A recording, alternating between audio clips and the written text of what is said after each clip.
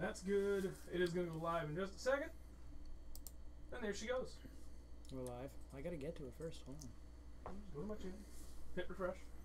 There it is. Wait, hold on. Where's the refresh button? There it is. Don't do that.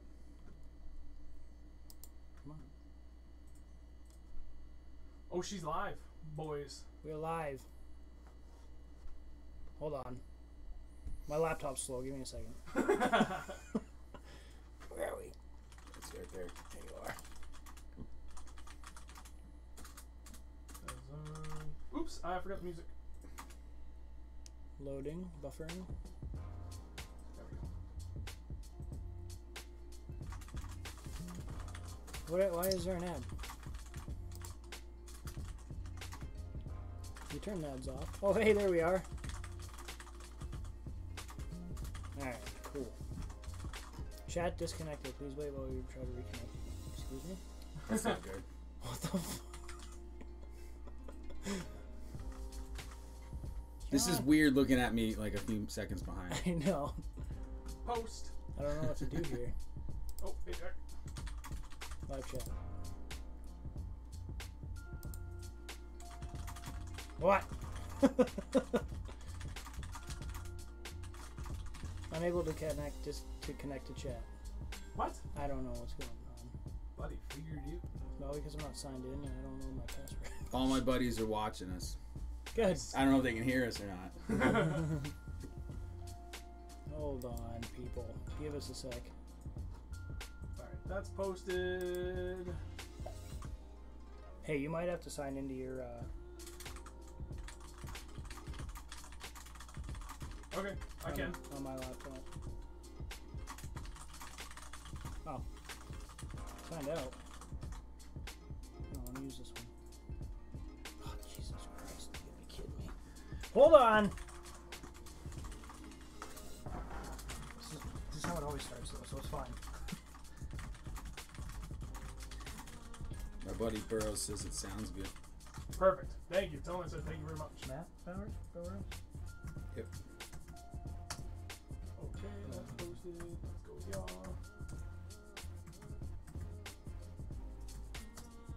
I'm trying to post it to a few more spots really quick. Come on. Come on. Come on. There's that. What is my password? I don't know, figured you. I don't know what my password is. Oh. Come on. You guys are rookies. Yeah, I know we are. Duh. You got a lot of things to click on. Alright, Sean. Figured out? No, you're going to use your account. You can use mine too, I guess. People can hear you though, so don't shout your. Hey, what's your social?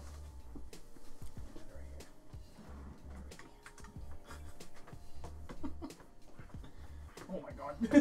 Oh yeah. Oh wait, no, they can't see that. No. Only us can see this. No, I know that. You want to type your social? Oh, real your quick? friggin' number lock is off, you jack. Oh, was it? Yep. Oh, that's probably what the issue was.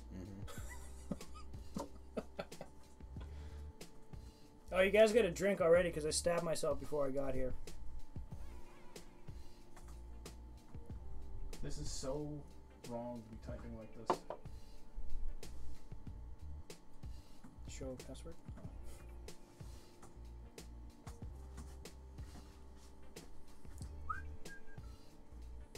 Oh, Andrew, can you grab my phone? This is like waiting for Snow to show up to the boat ramp in the morning. Hey, come on. Thank you, sir. Well, half the time he's got to wake my ass up, so. This is true. You had to do it before. I did. I almost left your ass in bed. It was like Throwing rocks at your window. Hey! What do you want? Were we hunting or fishing that morning? We were fishing, I I think think. we were fishing that morning. That was funny. I don't remember. Alright, Andrew, you're in. Times. There we are. Yep. Are we? Yep, you're logged into my account. There's an ad. Actually, I'll just do this right Oh, God, heaven, my knees hurt. Over here. Can I just like go? Just skip ads. Oh yeah, you're right. Our evening. Oh. All right, here we Everything's go. posted everywhere. Okay. Yeah, there's people All right. in. We just can't see the chat yet. Yeah, we're just taking our time doing this. Where's the chat? I'll put up. Oh, there's the chat. Okay. You get it? We got it. About time. Switching sides. What are you talking about? Switching sides? I don't get it. Switch sides. What do you mean? Oh yeah, we're switching sides. Me and Sean switch sides. I'm usually that side. I turned the heat down a few degrees because I'm already roasting to death. I don't know about you guys. I'm good, yeah. All right. How's everybody doing tonight? Got everything sorted. Hopefully audio is good across the board. Let me know if it's an issue. We went back to the way we set it all up before in the first few streams. So mic's a little bit further away. Maybe a little echoey. Otherwise, I think it's pretty good. What you got? Good messages saying we're good? Yep. Good. Yeah, usually people are pretty good about messages. Like, text me directly, even my wife. She's come down a few times and like, rap, hey, it's really screwed up. All right, so we usually wait a few minutes before we really get rolling into it, give people a few minutes to get in here, but we did all that. Well, I took a minute to post links to this throughout the whole live stream, post on social and all that. So we're about to get started. Before we do, if you could do me a favor, please, anybody that's watching, share the stream if you haven't. That it's seriously, like, you don't understand how helpful it is until you do it like one time. Huge difference. Aside from that, we're here to talk everything largemouth bass tonight with our special guest, Kyle, Slaunch Beast Crew, from Instagram and Facebook. But go ahead and take a minute. Tell everybody a little bit about yourself and your fishing history. So I was born and raised in New Hampshire. I come from Jersey blood, doing some saltwater fishing, crabbing as a kid. My father took me out since I was 3 or 4 years old, bass fishing up here. Caught my first 10-pounder when I was 12 years old on a bait that my dad thought was ridiculous, and the rest was history. I haven't stopped. It's in my blood. It's a passion. It was actually a crawfish, probably 8 inches long, and it looked like octopus tentacles. And my dad was like, "What are you gonna catch on that thing?" The biggest fish and ever. my pop-op, his father, gave it to me in this big bag of plastics. And I threw it out there, and I can bring you to the rock I caught the fish on. And awesome. whacked the 5-pounder, and my dad was like, "Damn." And yeah, I've loved everything, hunting, fishing in the outdoors since I was a kid. And I chase biggins. I like to take pictures, kiss them on the lips, and let them go. Yeah, you do like to kiss them on the lips. I do. Every single one. Ain't not a damn thing wrong with it. Andrew, why don't you take over for a minute? I'm just going to try and run an Ethernet cable to your laptop and see if that'll help out, because I still see it's got a little bit of issues. All right. Where do you want to start? Do you want to jump right into what you like to do, or like where do you... As far as like ice out here in a couple weeks? Right. Oh yeah, kind of recap how we did last week, Andrew, before we really get started, so people kind of have an idea as to what the flow of the conversation is going to be like, how we're going to handle it, and then we'll jump into it. We're going to start right with the ice fishing. We'll probably put a lot more emphasis on that. Well, normal New Hampshireites are going ice fishing. Yeah, that's true. I'm still doing that. We're not normal. Yeah, we went down to the Cape this last weekend, and I got skunked. End of conversation. You gotta let Snover out fishing once in a while. I know, once in a while. The front of the boat's gotta have some leverage once in a while. Yeah, jerk. I think I might have got hit, but I'm not sure. I think I missed it. I almost hit him in the face, though, on the hook set. It's harder to catch fish in water that just doesn't lock up than it is when the lid comes off the lake. Right, because they're... So, like, you guys are really driving into just a shit show. Oh, yeah. We definitely are, but... You're better off just waiting to the end of March, early April. That ice goes away and that sun penetrates, and it's an instant change up here. Oh, I know.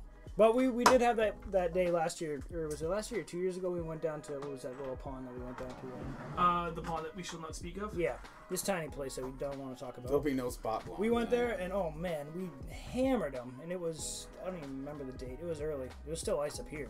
I was ice fishing, I think, the next day or the day before then, and we hammered them down there. But I think we kind of got lucky on that one because it would just. Yeah, I'm not saying it's not and, possible. No, it definitely is.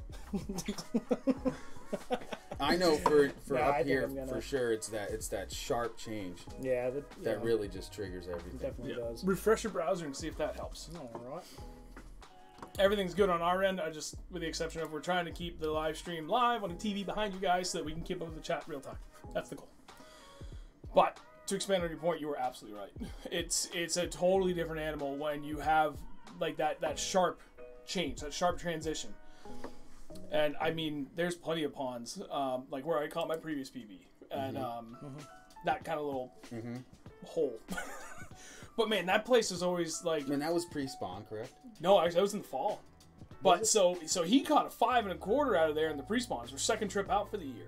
But that's how it typically is for us in New Hampshire when we hit these ponds 1-2 weeks after ice, and it's just like bang, bang, bang. They hammer it. And I'm talking like 2 days. Yep.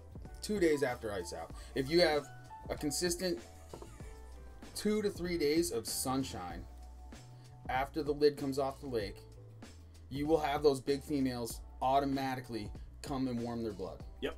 And if you know where you're looking, it's on. Oh yeah. Yeah. So, and that's one of the things that we've been trying to work on a lot the last few years myself, because like I've always just kind of gone out and like, okay, well I have a general idea of how to catch fish, and that's all I really care about. Like I just want to catch a couple of fish. Yeah. But like 2 years ago, it's like, okay, that's not enough for me anymore. Now that I'm starting to learn more about how productive the early spring, especially immediately after ice out, can be, I've put much more time and focus into learning that. Those nuances that separate from I've caught some fish to I went out and hammered a couple of giants to start the day, to start the season. Yeah, I mean, in reality, we're going to go out there and look for 1 to 2 bites. Hopefully. We're not going to go real shallow. You're going to find dinks. They'll move up real quick. Overall. Well, you're looking for a 5+ pounder. You're looking for a 45-degree bank on a main lake stretch with shallow water to either side or both sides. Whether it be a weedy cove bay or shallow rock field, some staging area. And what they're going to do is they're going to stage right up into the sun. They're not ready to quite move shallow. Yep. But they're going to move up into that sun. They want to be able to pull back down. Big time. And that's what you're looking for. Yep. Anytime you can find steep banks, I've always been a big proponent of steep banks that are adjacent to really good deep water and expansive deep water.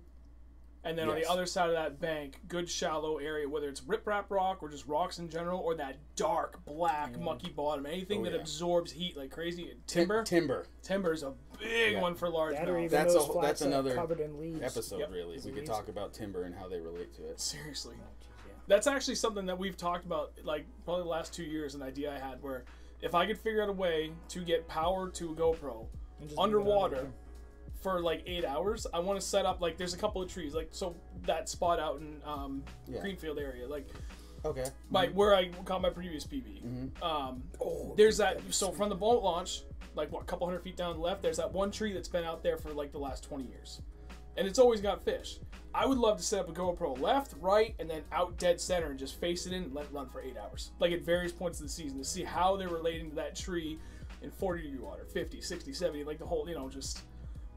I would love to be able to do that. And that's a great spot to do it because even on the deepest end, it's only like 7-8 feet deep. So to get down there and set something up wouldn't be too hard. I just don't have a reliable way of getting power to a GoPro for that long. Like a 1 hour window probably isn't enough. Battery pack on the float. Yeah, but I still need a way to get the cable down into the GoPro and make sure that's watertight too. Those little rubber dubers. I don't think that'll be that safe. It's plugged my boat for the last 2 years. I forgot about that. Well, I'll say when it comes to timber, I mean, even just a simple twig that's coming off the bottom and hanging out 6 to 8 inches off will radiate heat, and they will be attracted to it. Yep, big time. Sorry, I keep talking out because the chat's not live over there on your laptop, and I don't know why. Everything else is good. Oh, click on top chat and make it go live chat. There we are. Oh my God, Andrew. Chat's I don't gonna... know. All right, that was the last piece of the puzzle.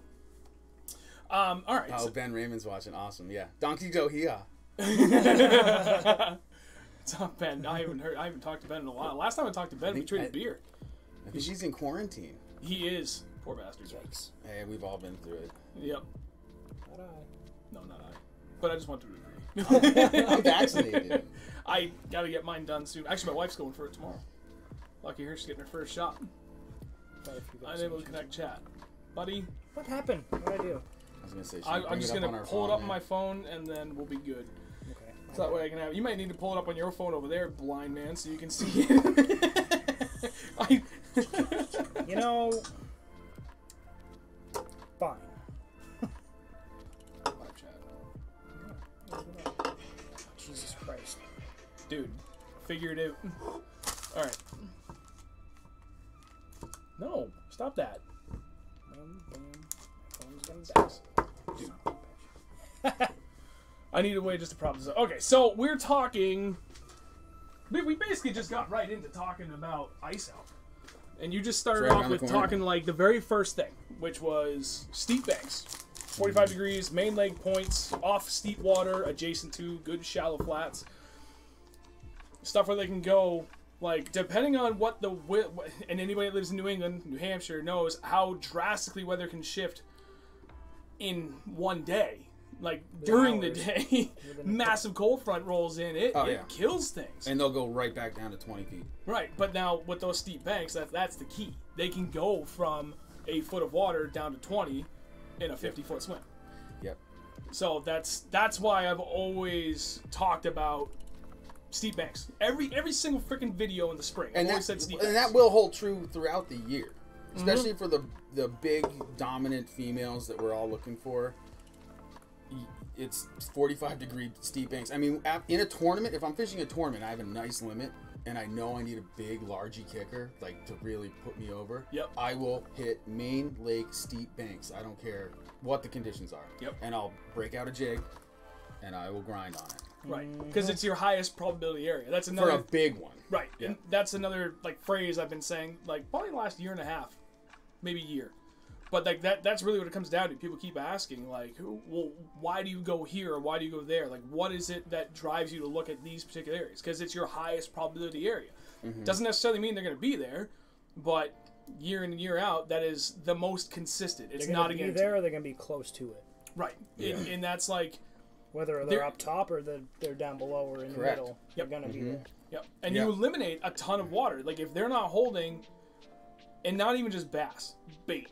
Like, there's been plenty of spots in the spring Oh, yeah, where... they do the same thing. Yeah, Yeah. and I'll go, like, our pond, like, the pond. Yeah. And there's that one point that you and Yeah. I were tag teaming every other day this spring. Yeah. And, like, I never really focused on that point. And then last year, and especially this year, I really realized, like, okay, that's a good steep bank. It's one of, like, a handful there. But that one, for some reason, holds all the bait. Like, all those other juicy banks, at some point in the season, they're good, but not the early spring. Because, like, I go there, that one good point, and there's bait, top to bottom, for, like, hundreds of feet. And then you go to those other wicked productive banks, and it's void of anything. I still catch a fish here and there. Well, early spring, bait they'll spawn under the ice, too. Especially, like, yellows. True. Yep. And so you're looking for areas where they just came off their spawn right after ice out, which will be those shallow, weedy coves.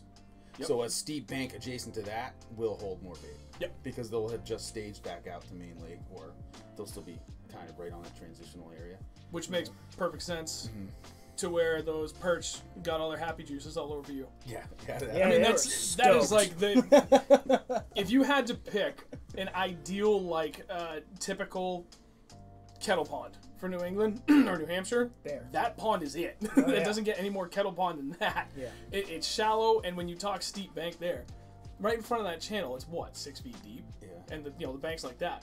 Whatever, it's like one of the only steep banks in the whole freaking pond, other than the other point to the far left. Like That's that's where they it. were. Little ponds are a whole nother the conversation, though. I mean, they do behave differently. Yeah, and that's one of the things I do want to talk about too, as the conversation evolves. So what we'll do a little bit differently, because largemouth tend to be a little bit more like smallmouth. What we talked about last week, like everything's pretty generic for information, right? Like you don't really find them in shallow, deep ponds. You do, but nowhere near. Whereas like largemouth are freaking all over the place. Right. So Whereas last week we really focused on baits and techniques and like areas we'd like to fish. I want to do the same thing for this, but condense that a little shorter, and then break down different bodies of water. Like Sean Miller asked, in regards to everything we're talking about for steep banks, does the same hold for stained water? Like clear water or stained water? For me, no difference. Yeah, no. Yeah, no, there's no difference. No, they're always looking to warm their metabolism. That's what they want to do. They want to, I mean, they feed very light through the winter. They're very slow, methodical. They cruise very slow. When they get that sun penetrating through, their blood warms up, and that's all they care about, whether it's stained or clear. Clear water's tougher to hit, like where I have a spot, I mean, we call it the stretch. Yep. And it's been in my life for the best part of 20 years now. And I've caught multiple 6 and 7 pounders almost every late March to early April, as soon as the ice is out. And it doesn't matter the conditions. You get 2 days of 60-degree sun. Oh, it's and good. there's a 6 pounder sitting in 2 feet of water, but they're right next to 20. I mean, it comes up from 20, 25 feet and shallows off. There's some timber and some rubble. So that's your little boat spot, right? Yeah. Okay. I just wanted to make sure that I was thinking of the same spot. Yeah. And that lake can be clear at times and then other times cloudy depending on the wind, and it doesn't matter. If you're there in that window of those first few days of warm sunlight, you get these mondos coming out of the depths. Yeah. So I'm gonna try and do the stream a little bit. We're like a couple weeks away. Oh, dude, and that's the thing. Like that's Dude, seriously. Like, yeah. that's kind of the nice thing about going to the Cape like is a month. like I just get a little bit more practice at this time of the year where I've really been struggling. Is like where I've been getting better. It just like that 50 to back to 50 has always been good, but getting closer to 50 I struggle a little bit. And on either side of 50, like 4 years ago, forget it. Like I struggled, but that's where I've been putting my focus in. That's why the last 3 years we've been staying out till January 1st and going back out March 1st because we just chase that, basically ice out to mid 40 all the way up as it works its way into New Hampshire. I just keep chasing it north. Once it hits around here, like all our go-tos, then I stay because I know what's around here and I know that window. Yeah. It makes it easier for me to chase those bigger fish. See, for me, I've never ever taken water temperature till of late.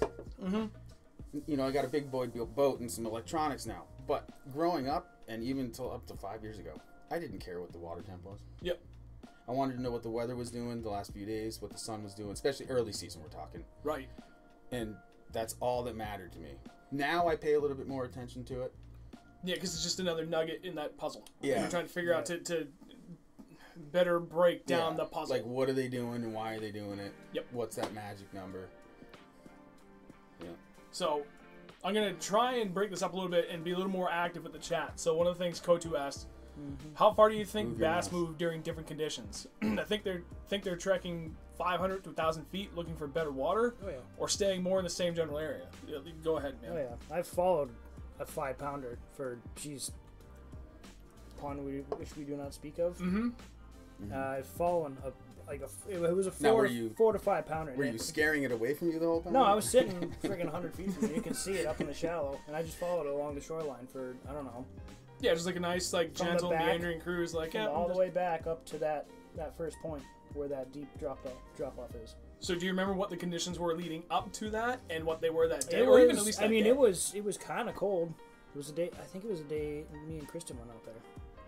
It was fall. Was it sunny? It was sunny. Yeah. And it was, exactly but it was cold. The water was freezing. Yeah. I think it was. But they're cold-blooded. You got to remember. Yeah, right. He was so right just up a in there. degree can really get them moving. I know. I have an example of me and my father. We were fishing a local lake here, smaller lake. Yep.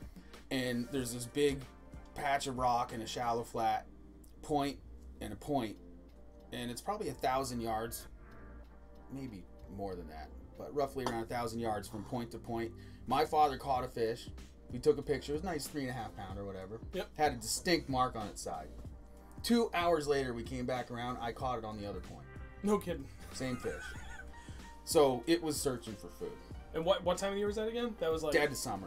Okay, so sunny, hot day, sunny, calm morning. I don't remember much wind or anything. Rafter Fishing and was slow. Yep. Rafter and I, at Pond in which we do not speak, same deal.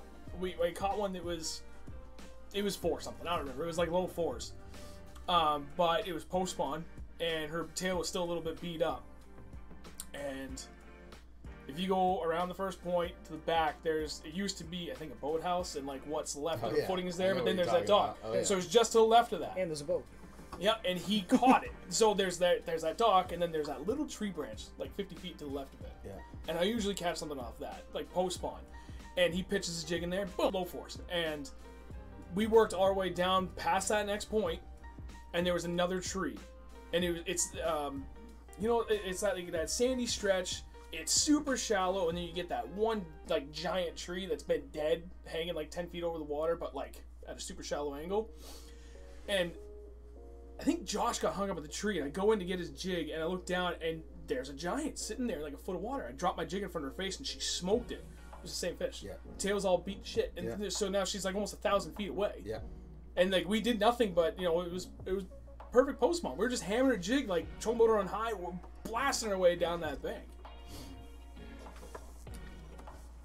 I don't know if this is refreshing, but swim bait scrutiny. Favorite ice out bait? Oh yeah, sorry buddy, we're a little behind here. For me, Yeah, I'm right there with you. Oh, where am I showing? So there's a 3/8. I have these custom made by Burke's Bait, with a Psycho Dad Yamo Psycho Dad trailer. It's compact. I actually split the weed guard here with either, you can use a little black rubber band or a piece of wire. Split the weed guard. I cut the trailer down, cut the skirt down, very nice and compact.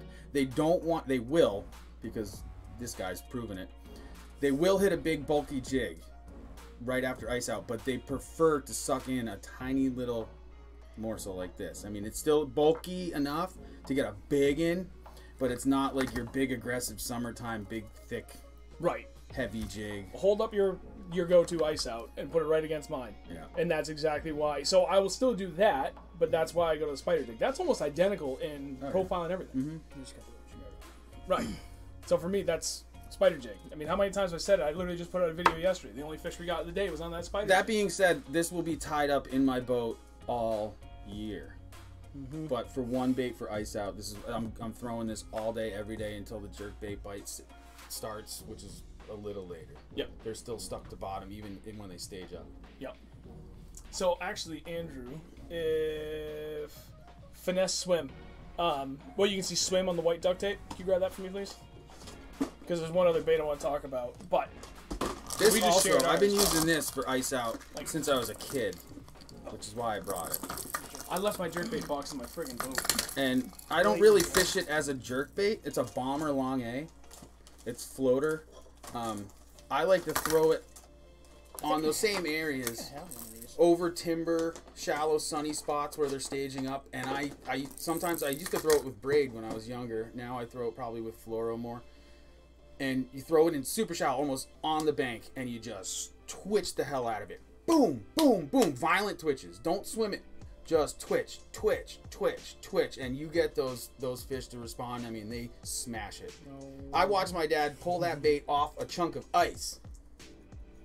The only time it's his claim to fame, he said he was ice fishing. Yeah, he's ice fishing. He cast that thing onto the ice, pulled it off, twitched it, boom, first fish of the year. So, Remember Jake that used to live below me when I was renting over Yeah. on Osgood? Yeah. I didn't want to say his last name just in case. Oh. maybe he's watching. That's true. He actually just We're not teaching him anything. No, he should be down here No. teaching us. Jesus, yeah. That little pond behind us where we used to rent over on Osgood, he would tell me all the time, like, and this is going back now, oh my God, 14 years when I first started renting there when he was there, when I was like just starting to realize I didn't know shit. I got to hear And I was that. trying to learn. And he, careful with the cables there, bud. I see them. Good luck. He had a bunch of days where he was working just a drop shot, and he'd drag it right to the edge of the ice and drop it straight down and smoke them. And a little different because it's such a tiny little pond that those things were starved for anything they could get anyway, to an extent. I know he threw like shiners and crawls and stuff in there. One of the first places I fish, it's part of the reservoir chain that we have around here in Merrimack. Yep. And there's the tunnel, the bridge goes over 2 sections of it, so there's moving water, and it always opens up fast. Yep. I mean, I can't count how many fish I've caught on the way home from work where there's still ice on both sides, flicking my jig out. Yep. onto the ice and dropping it into that channel and moving water when the sun's high. Yeah. You know? That's Yeah. insane. It's So, crazy. one of the things I wanted to talk about for go-to ice out baits, I gotta back up. Who said that? Oh, that was Travis. Oh, no. Well, hang on. Who the hell asked that? What? Someone asked what your... Oh, that was swim bait scrutiny. Sorry, that was Yeah. what your favorite ice out bait. So the other thing, and this is not the perfect example, but it's one of them, and I actually covered it in my ice out baits video. It's just a 3-inch swim bait. And typically in really cold water, I like black with a blue flake. Like dark, I don't know why. It's the only color you ever need. Really? Like, see, even in clear water, I don't know why. It's like that blood red craw. Like, that kind of makes a little bit more sense, but you gotta wiggle your mouse. There you go. Click it. No, never mind, you're good. Sorry. Like, black and blue just is it. And I can get green pumpkin to work a little bit better on a swim bait. But my god, that black and blue. But so anyway, this is... Oh, yeah, hit the mic! Like, uh-oh. Shit. Did it go away? No, I think we're alright. Alright. I mean, it's still live. I just want to make sure that it's still centered. Yeah, we're No, good. we're good. Alright. Jesus Christ. That's my second. Sit down for the rest of the Probably third. I've got my spider jig as my number 1. Gotta split that weed guard guy. I know, I gotta do that. I never even thought about that. And I'll show it on this heavier. How many This is a different- Beast Coast jig. What are these called? These big ones? that's not the Vanquish, is it? No, that's the That big- Gorilla? Yeah, the Gorilla swim jig, the double brush guard. Yeah. Yep. It's not a swim jig though. No, you're right. It's but are it is they the called? Gorilla because that's Yeah, the it's double. a Beast Coast. You'll get better hookups. Yeah. It'll still not get hung in timber. So, sorry. Spider jig is number 1, regular jig is number 2, and then now my Wire, number yeah. 3 when I'm talking can bottom do a couple. contact is just a little 3-inch swim bait, and I will fish that on a variety of weight heads. Like, it's the same deal for the smallmouth that I talked about last week, but it works killer for largemouth. Like, how many times did we go out there this year when we were kind of struggling? That was the only goddamn thing to get bit Oh, on like a 1/8 or even a 3/16 ounce head. well, for the last like 6 weeks. Well, at the end of the season, but at the beginning of the season, like that Beginning of the right season, there. oh, yeah. And this is a stupid I Z-man. got my- Like, it's kind of Was it my first fish? stiff. First it was Yeah, it is. But it's still like they liked it. So I mean, all of our bite, I wasn't swimming the damn thing. It was just sitting there. Right. So I think having that kind of more stiffer action in the cold water helped to extent because it stood. That's just a guess. No, you're right. But it That's stood what the there big and it fish is looked doing good. too. They're Right. cold. They're just like, this sucks, man. this shit. I'm 40 feet of water. It's like 36 degrees down here. Everything's like, shit, this sucks. Why split the weed guard? Oh, Jamie. All right. So, Travis. So, favorite snack on the boat. Dude, tell Dustin. I didn't get my order today. I was supposed to. I ordered 5 10-ounce bags of beef jerky from Empire Beef Jerky because now it's open water season and I want snacks in the boat. And I was they were supposed to be here today, but I don't think they shipped. So why split the weed guard? So maybe there's no reason to do it really, but for me, it bulks up the jig while still keeping it compact, and there's no interference when setting the hook on a fish. You're still blocking the jig from hitting any brush. If you're gentle with it, it'll go over, fold over anything. If But when anything, you it's set gonna the get hook, past there's nothing in the way. And it's especially more important with these big, thick weed guards. I find it increases my hook set ratio. I feel Especially if you're, I'm not using really heavy line when I'm fishing early. I might be using 10-pound fluoro with a 1/4 ounce, depending. I really like 3/8 ounce, but That's I'm kinda like not that using magic heavy gear Right. that you can just send it. So I just, it's something that I learned years ago, and I, mean, do it. if I'm planning on throwing, throwing anything, but like nothing more than a 1/4 ounce, I'll go out with 12-pound line, Yeah. and still just got to hammer on them though, because you still got to get past that brush guard. This is a good idea though. Yeah. Yeah. Especially like this one we're gonna talk about later. I have these custom made for fishing beds in stained water, but they barely grab the thing. So I mean, this one's really light because I did it with a rubber band. But you get a better hook set. You can cut them off completely for spawn fish, like bed fishing. Yep. Almost like this will get through a lot more brush too. Oh, it Like just if you throw into, like, bounces a right through. tree. Yeah, you don't notice the difference. Right. Nice. But when you set the hook, there's nothing in front of the hook. Right. But flesh. Yep. And yeah. So, one of the questions Jamie McGarry asked, are you barely moving these jigs after ice out, and how slow is your approach? And we're going to start moving the conversation a little bit. I'm going to let you, because, like, when we're talking slow, Like he's like, I don't think there's anybody slower or more methodical than you. There's a lot of us that are close, but No, you kind of redefined it. Yeah, he did. He's good at it. That's why he catches all the biggest fish most often, because he's the slowest, most methodical person I've ever seen in my life. Let's not make his head too big. I catch big ones too. That's okay. I don't think you can make his head too big. I don't remember what just happened. Slow. So are you barely moving the Slow. jigs after ice out? How Yeah. slow? Yes, Oh, slow. Slow. You want to make a long cast, literally to shore, and I like to crawl jigs. I mean, if you watch the behavior of a crawfish, most times they're not swimming They're just unless kinda they're worried about getting eaten. They're slowly crawling, so you don't want to pop your jig constantly. You want to kind of just drag it. Pop once in a while, but Yep. you want it to look like it's walking along the bottom, doing its Usually normal I have thing. it so it's coming across, like if you're gonna come up, you're gonna bump a boulder And then or you pop. something, and then you pop it, goes, because they always do that little thing, and then they come back down. Yep. Let it drop. And just then let you it want it sit. to start walking. Let it And that's sit when a for fish while. is going to come up and just smack it. Yep. Right.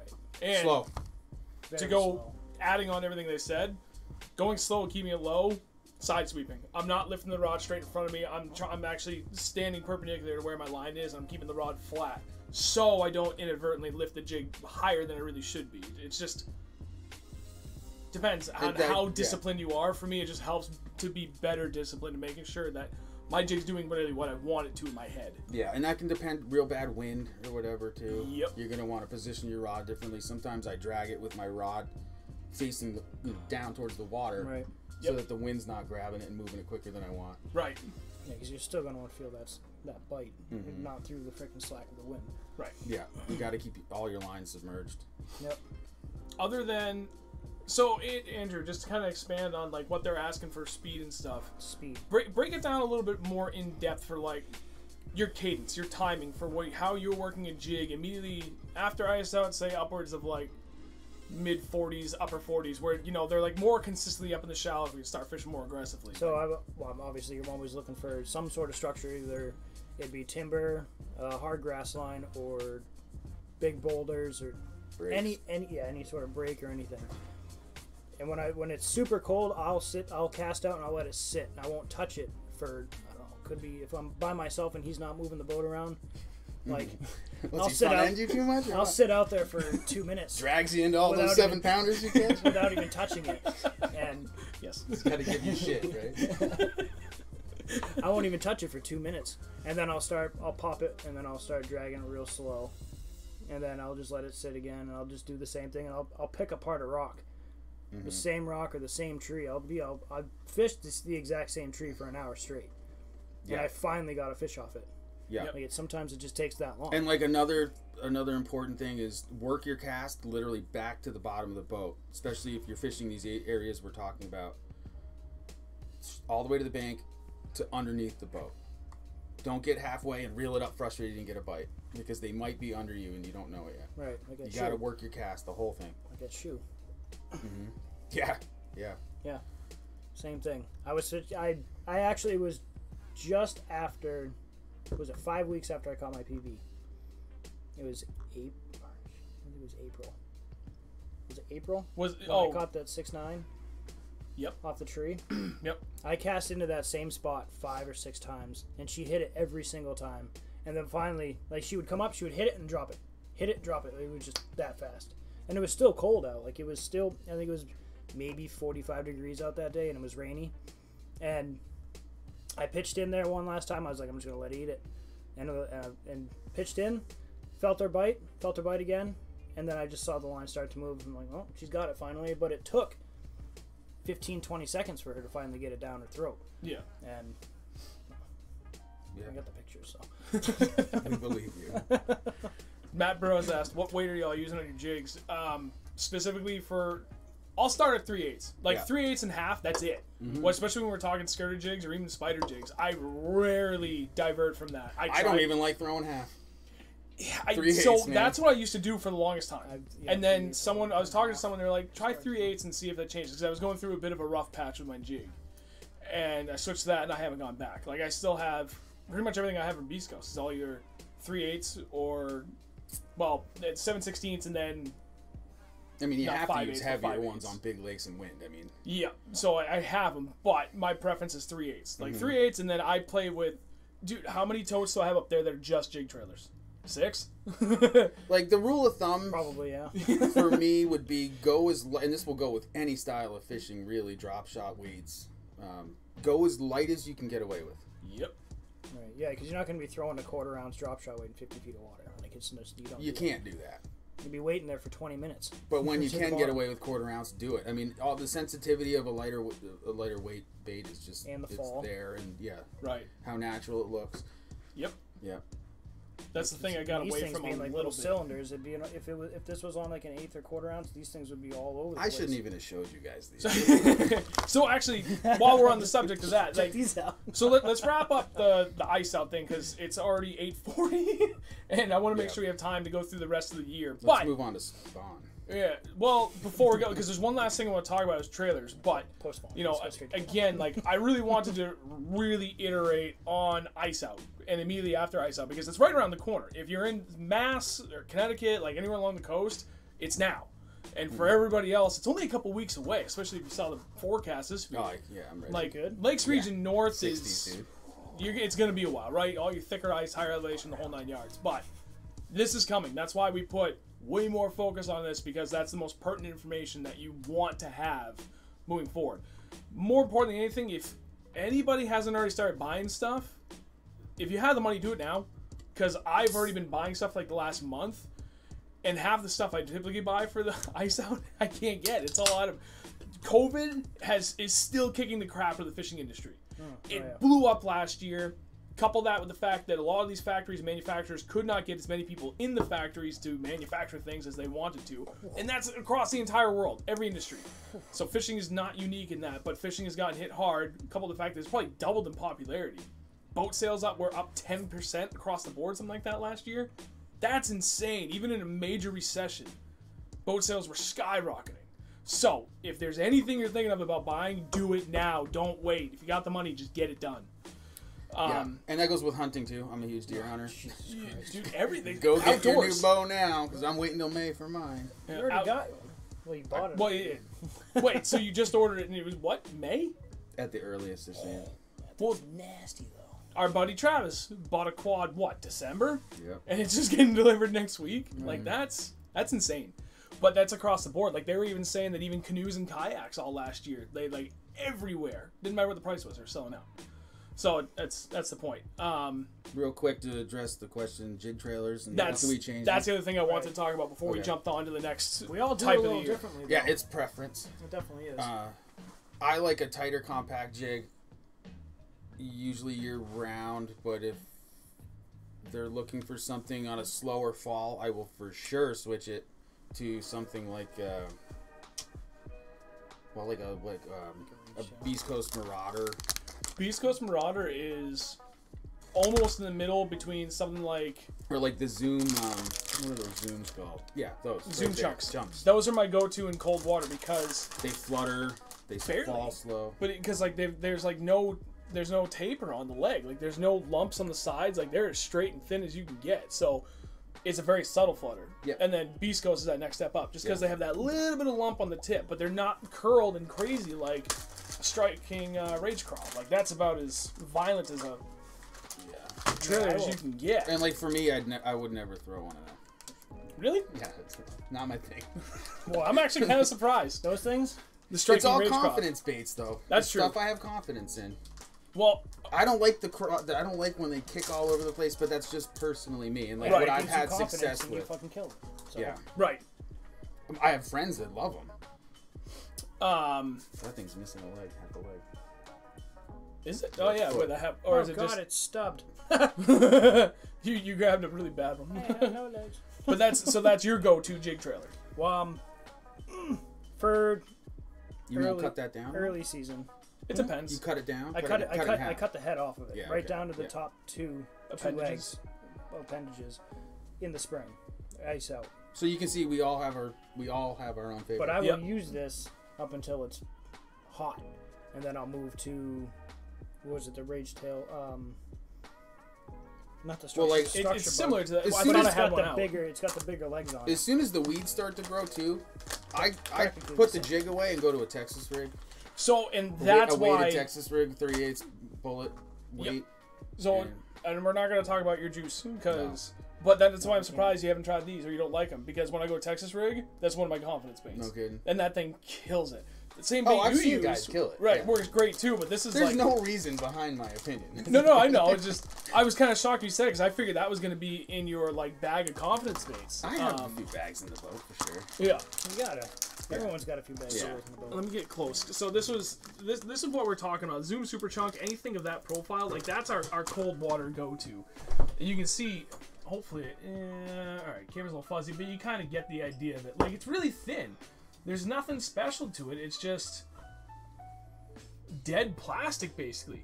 But it's good because it's got the profile of what you're looking for without a ton of action, which is what you want in cold water. You want profile, no action. Right. Beast Coast Marauder, and then what did you just have out? The Rage Oh, you gotta wiggle the mouse again. Come down a Structure little bit. Bug. This Rage is like Tail Structure Bug. the next step, and I know I'm not in the camera, but I want to get more focus on the baits than anything else. And like the legs are really straight, but you get just that little bit of meat right at the tips, Right down in here. right? So it will flutter, but not crazy, not like a rage craw that has both meat and like twirly tail action to it almost. You know what I mean? Oh, I love Those are awesome on the back of a chatterbait too. Big time. Hook time. Hook them like that. Oh, baby.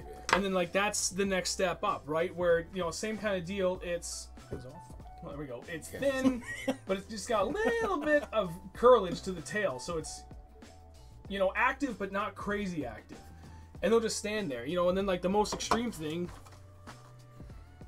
is the striking rage craw, where it's got meat and it's got like a little curl to it. So when that falls, those things dance like crazy, and kind of like those twin tails, I like throwing those on a jig too. Like if I feel like they're keying in on the fall and I got something small, I will throw a hula grub on a skirted jig, a 3/8 ounce skirted jig, because it just with the additional skirt, it slows even. That's where my mind goes to. Yep. That, yeah. And these are like they're active, but Caught the larges off that though. it's like a different kind of active, just Clear because it's got water. that twirly tail, but it's all definitely. thin. So that's kind of the whole.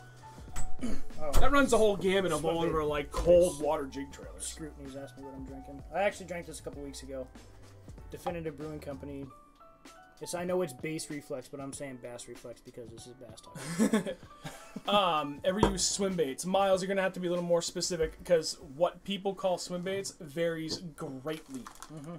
Yes, I do fish swim baits, but I fish swim baits. Like yeah, you gotta specify.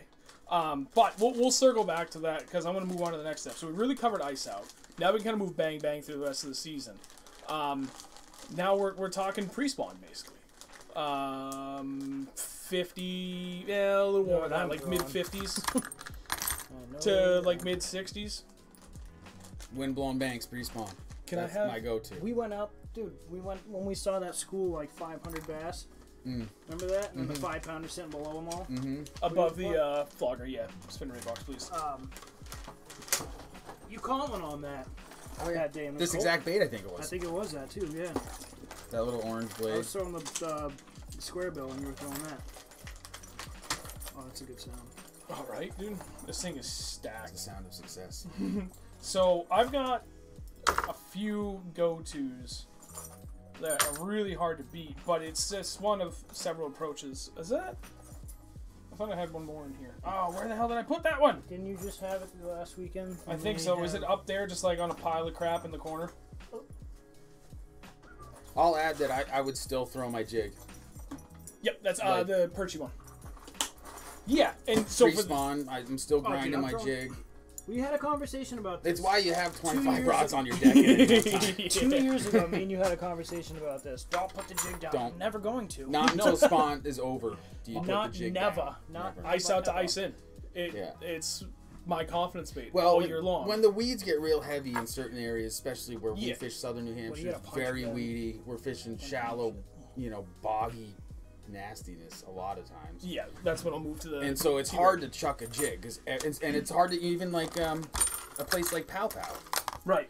You throw. I mean, now my biggest fish I ever caught out there on a spinnerbait was 6'8", huge fish. But it was a year that the weeds didn't grow the way they normally do. Yep. Normally, they have these, I don't even know what it's called, but it's like this spaghetti thin. Yeah, I don't know. It's Every cast of your spinnerbait, you're bringing in I know this, exactly what you're talking and about. it's all wound. You can't even fish the thing, and it's Yeah. like, oh, and you know, you can throw a thunder cricket.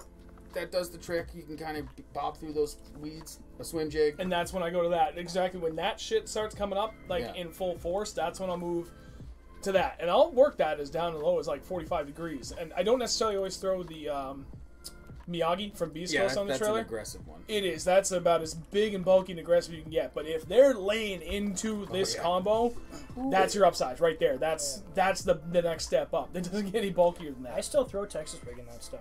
Well, that's for sure. I mean, obviously, but yeah, my jig goes to a Texas rig immediately when the weeds come up, and that's it. And then I will throw that all year. right. Yep. If I can't move a jig through something, I'll switch to Texas rig. And I'll punch out into those 1000%. holes. Yep. So if we're talking like pre-spawn, holy crap. On the deck. Because I'll throw a bit of everything. And like Drop shot, spinner starts bait. working also, even for largies. Yeah, Oh my it's- God. Pretty much jig, square bill, and jerk bait for me. Yeah. Yeah. That's what Square killed it bill. for me this last year. Yeah. Actually, yeah. So I like one of these little. This is a 6 cents. I love this little thing. not too far off. Yeah, that's almost the same color that I was throwing. It's just a little bit bulkier. That's a custom paint from Rocky Ledge Tackle, which is based out of New Hampshire. I think it's just a Lucky Craft square bill, but you just put a brown crawl pattern on it. That thing, I have two. I have this one, which I've slightly modified. See all the lead weight tape on the bottom? Yeah. Just a Lucky Craft. Just, I don't even know This what one, model too. it is. $65 model. Oh, that's a big boy. Yeah. It's a shallow Oh, runner. hell yeah. It runs Sick. real shallow, but it's I like huge. that. That's your standard. And that's Largemouth big love this boy. thing, man. And That's bigger than standard. Yeah, okay, you might be right. It's like a hair above standard size, I would think. Yeah, that's a well, totally it's different big animal. though. It catches big ones, but it doesn't. You know, like I have a bad shoulder from riding BMX as a kid. Yeah. And I can't chuck those giant swim baits all day. I just can't. My arm gets sore. Me neither. I get do it all fatigued. night. Yep. That bait is still big bodied. I can crank it, catch big ones on it. Yep. And I don't have to be throwing a bull shad or one of those big giant swim baits like the crazy swim bait underground guys do. Yeah. Oh, that's not too bad. It's only like 2 ounces, but that's one of my go-tos now. I got it last year, and I had a couple really good I still days on love that. throwing them, but like I throw those big baits very circumstantially. It'll Yeah. be like now's the time. Like I'll just see the opportunity Like in front after of me. sunset. Well, yeah. I mean, at 3 a.m. a big rat. Yeah, that's the time. those big swim baits are same for you as they are for me. It's just another tool in the toolbox. Yeah. Like when it's all based on conditions and everything, patterns, and lines up. Like if that's the bait to throw, I'll throw that all goddamn day until my wrists hurt like hell. But I don't force it. Like I love can't do that. the white bull shad wake Yep. pre-spawn I didn't bring that up. is awesome. Mm-hmm. I love it. Well, But I can't throw it all day. But I will throw it on those where they're going to spawn in a week or two. Mm-hmm. And yeah, I will throw it and I will catch fish. Dude, that was like that week I had last year in the spring where you came out for a couple days for me. 7 straight days I caught a 4-pounder or more. For 7 straight days. I caught 9 in a 7-day And stretch. then the last day, we absolutely destroyed it. I think that's actually the. And we lost a bunch that day Is too. that the? That's what the picture is for the Yeah. Whatever. No, not this thumbnail. That was for that's the for the- announcing like win a day of fishing with us. That'll come up later. That's another thing we have to talk about. Is the 603 Bass Apparel. If you guys haven't ordered anything yet, do it now because the pre-order window closes tomorrow night. And that's it. It's gone. It's done. So if you want something, hat, hoodie, t-shirt, get it now. And I use the same person that he does. Mint Print Works out of Nashua. And they're awesome. phenomenal. Absolutely phenomenal. Yep. Oh, what was the other thing? So you covered spinnerbaits, Texas rigs, jigs, chatterbait too. Like depending on where I'm at, like that chatterbait when you're like, especially at the very beginning, like when they're more consistently riding that edge, but on the shallower edge of the transitional areas, that's where chatterbait and spinnerbait really come into play for me. Oh yeah, 6'2" last year. That was awesome. But I've caught a lot of big fish doing that too in general. Shaky head. Like I'll start throwing more finesse stuff. Shaky Did Throwing I? those earlier this year. The Thylite. I love this little thing. What is that? 6 inch? And that's a zoom. That's too funny because Zoom that's trick worm. It's literally the same thing. You got. I think yours is thicker. So I like but- using these in pre-spawn, these bright ones, especially in murky water, and then you know in the spawn as well. If you Texas rig this with like a little 1/4 ounce, you know, bobber stop, because they're looking for something. and just chuck it in, yeah. They're Underdogs, looking, they're searching. and like you want to be able to see your bait Oh yeah. as well that time of year because you're looking for that spawn to start, and you're looking for that first sign of it. So when you can see your bait and like see the fish react to it, and you can figure out, oh man, that thing was on a bed, or that thing was that was a male and a female doing the thing. Like whatever you can do to kind of keep an eye on your bait in the murky water. I'm talking. Yep.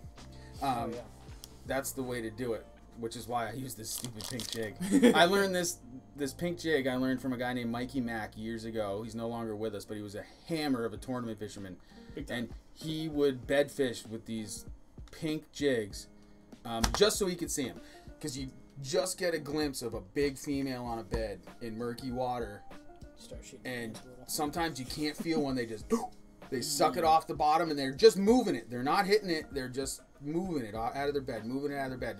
With a high visible bait like that, you can just wait for this. Wait for it to disappear. Might as well put a freaking. When it goes bye, you set the hook. It's awesome. I gotta back up a little I'll bit. use that for smallies too, even in clear water. It's just it's a good reference to be able to see it. So Sean Miller asked, preference on Texas rig, pegged or not pegged, creature bait, craw, or worm. Creature bait, not pegged. Really? You like them not pegged? Like free floating? I've done it I both want ways. that bait to be able to come float off the back of my bait, especially when I'm long casting it. If I'm pitching docks, I still don't peg it, but you could at that point. What was that? But No, just in general. Just preference on Texas rig in general. yeah, I don't peg specify. mine. It's very rare that I do. If I do, it's this. It's a punch weight with a big bulky bait. And I didn't do that until I went and fished mats on Champlain last year. So, I take that back. I would never pegged it. And then like 2 years ago, and I got a whole friggin' box of those rubber like peg stops. You stuff them through the weight, and it's got like a little flange at the top. Yeah. Pull it through, cut it, and like it's a nice low profile, and they're cheaper than like the little bobber stops. And I felt like it was actually really hurting me. It was nicer because I know I was definitively getting down through some of that, like that thick stuff, especially that like thin, like linguine style like lily pads, little like $50 size lilies. Like trying to punch in that when it gets really thick, I like pegging it because I felt like I do peg these little finesse worms. Oh, okay. The little zoom finesse worms. Yep. I do peg them, but I'm trying to fish them differently. I want them to be glued to the bottom. Yep. Not I floating back. try to peg everything. If I was gonna want them floated back, I'll just throw a Carolina rig. I won't. If I'm fishing Texas rig, I do like to peg it. Yeah. Because I want, if I'm Texas rigging something, it means I'm trying to get down through something. That's how I do it though. Yeah. I'm trying to get down through. I fish it. No. Not all the time. So, moving the conversation more towards now, we're fishing like now we're shallow, right? We're working towards the tail end of the pre-spawn. We're getting close to pre-spawn. They are shallow, or just outside of super shallow. And I'll go to Andrew first. What do you like to target? Is wood, specific vegetation, or are you just looking for cruising shallowers? You get more sight fishing. Like, what is your preference when we're like coming up on the cusp of spawn? Oh, if there's a big old log sitting there with some branches hanging off it, go right to it. If there's a steep bank with a bunch of rocks on it, go right to it. Yeah. And I agree. That's pretty much really all I'm looking for, or I'm looking for that shoreline that has the grass that's coming up. Yep. Because it's getting the most heat, it's getting the most sun, obviously, but it's gonna be it's gonna be warming up a lot faster than I think if we're thinking like, you know, the water's what, 64, and we're like, oh man, we're 2 degrees away. Yep. I'm looking for anything that they're gonna relate to. You're never gonna catch a fish on a bed that isn't next to a rock or a stump or a brick or cinder block.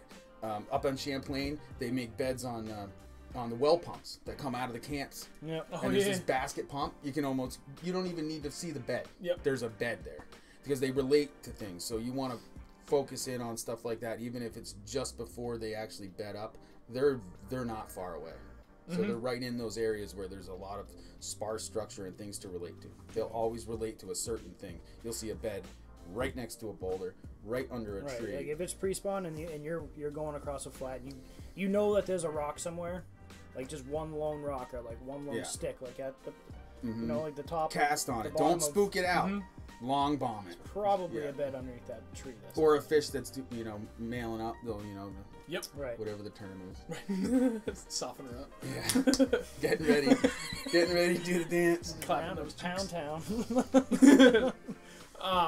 So what are your go-tos then for baits when, like, we're on the cusp, right? They're shallow, they're relating to harder structure. What is the first thing you're gonna throw? Me? No, Kyle. The Texas rig. Yep. Texas rig, jerk bait, spinner bait. It's kind of all the same kind of thing. Yeah. Just kind of It's all circumstantial. Like it's the hard thing to kind of like put my years of experience into somebody else so that they know what I mean. Right. It's like it depends on if it's windy, spinner bait, for sure. If it's murky water, I definitely would go with a Texas rig. If I can sneak up on the structure a little bit, I'm definitely gonna flip into it.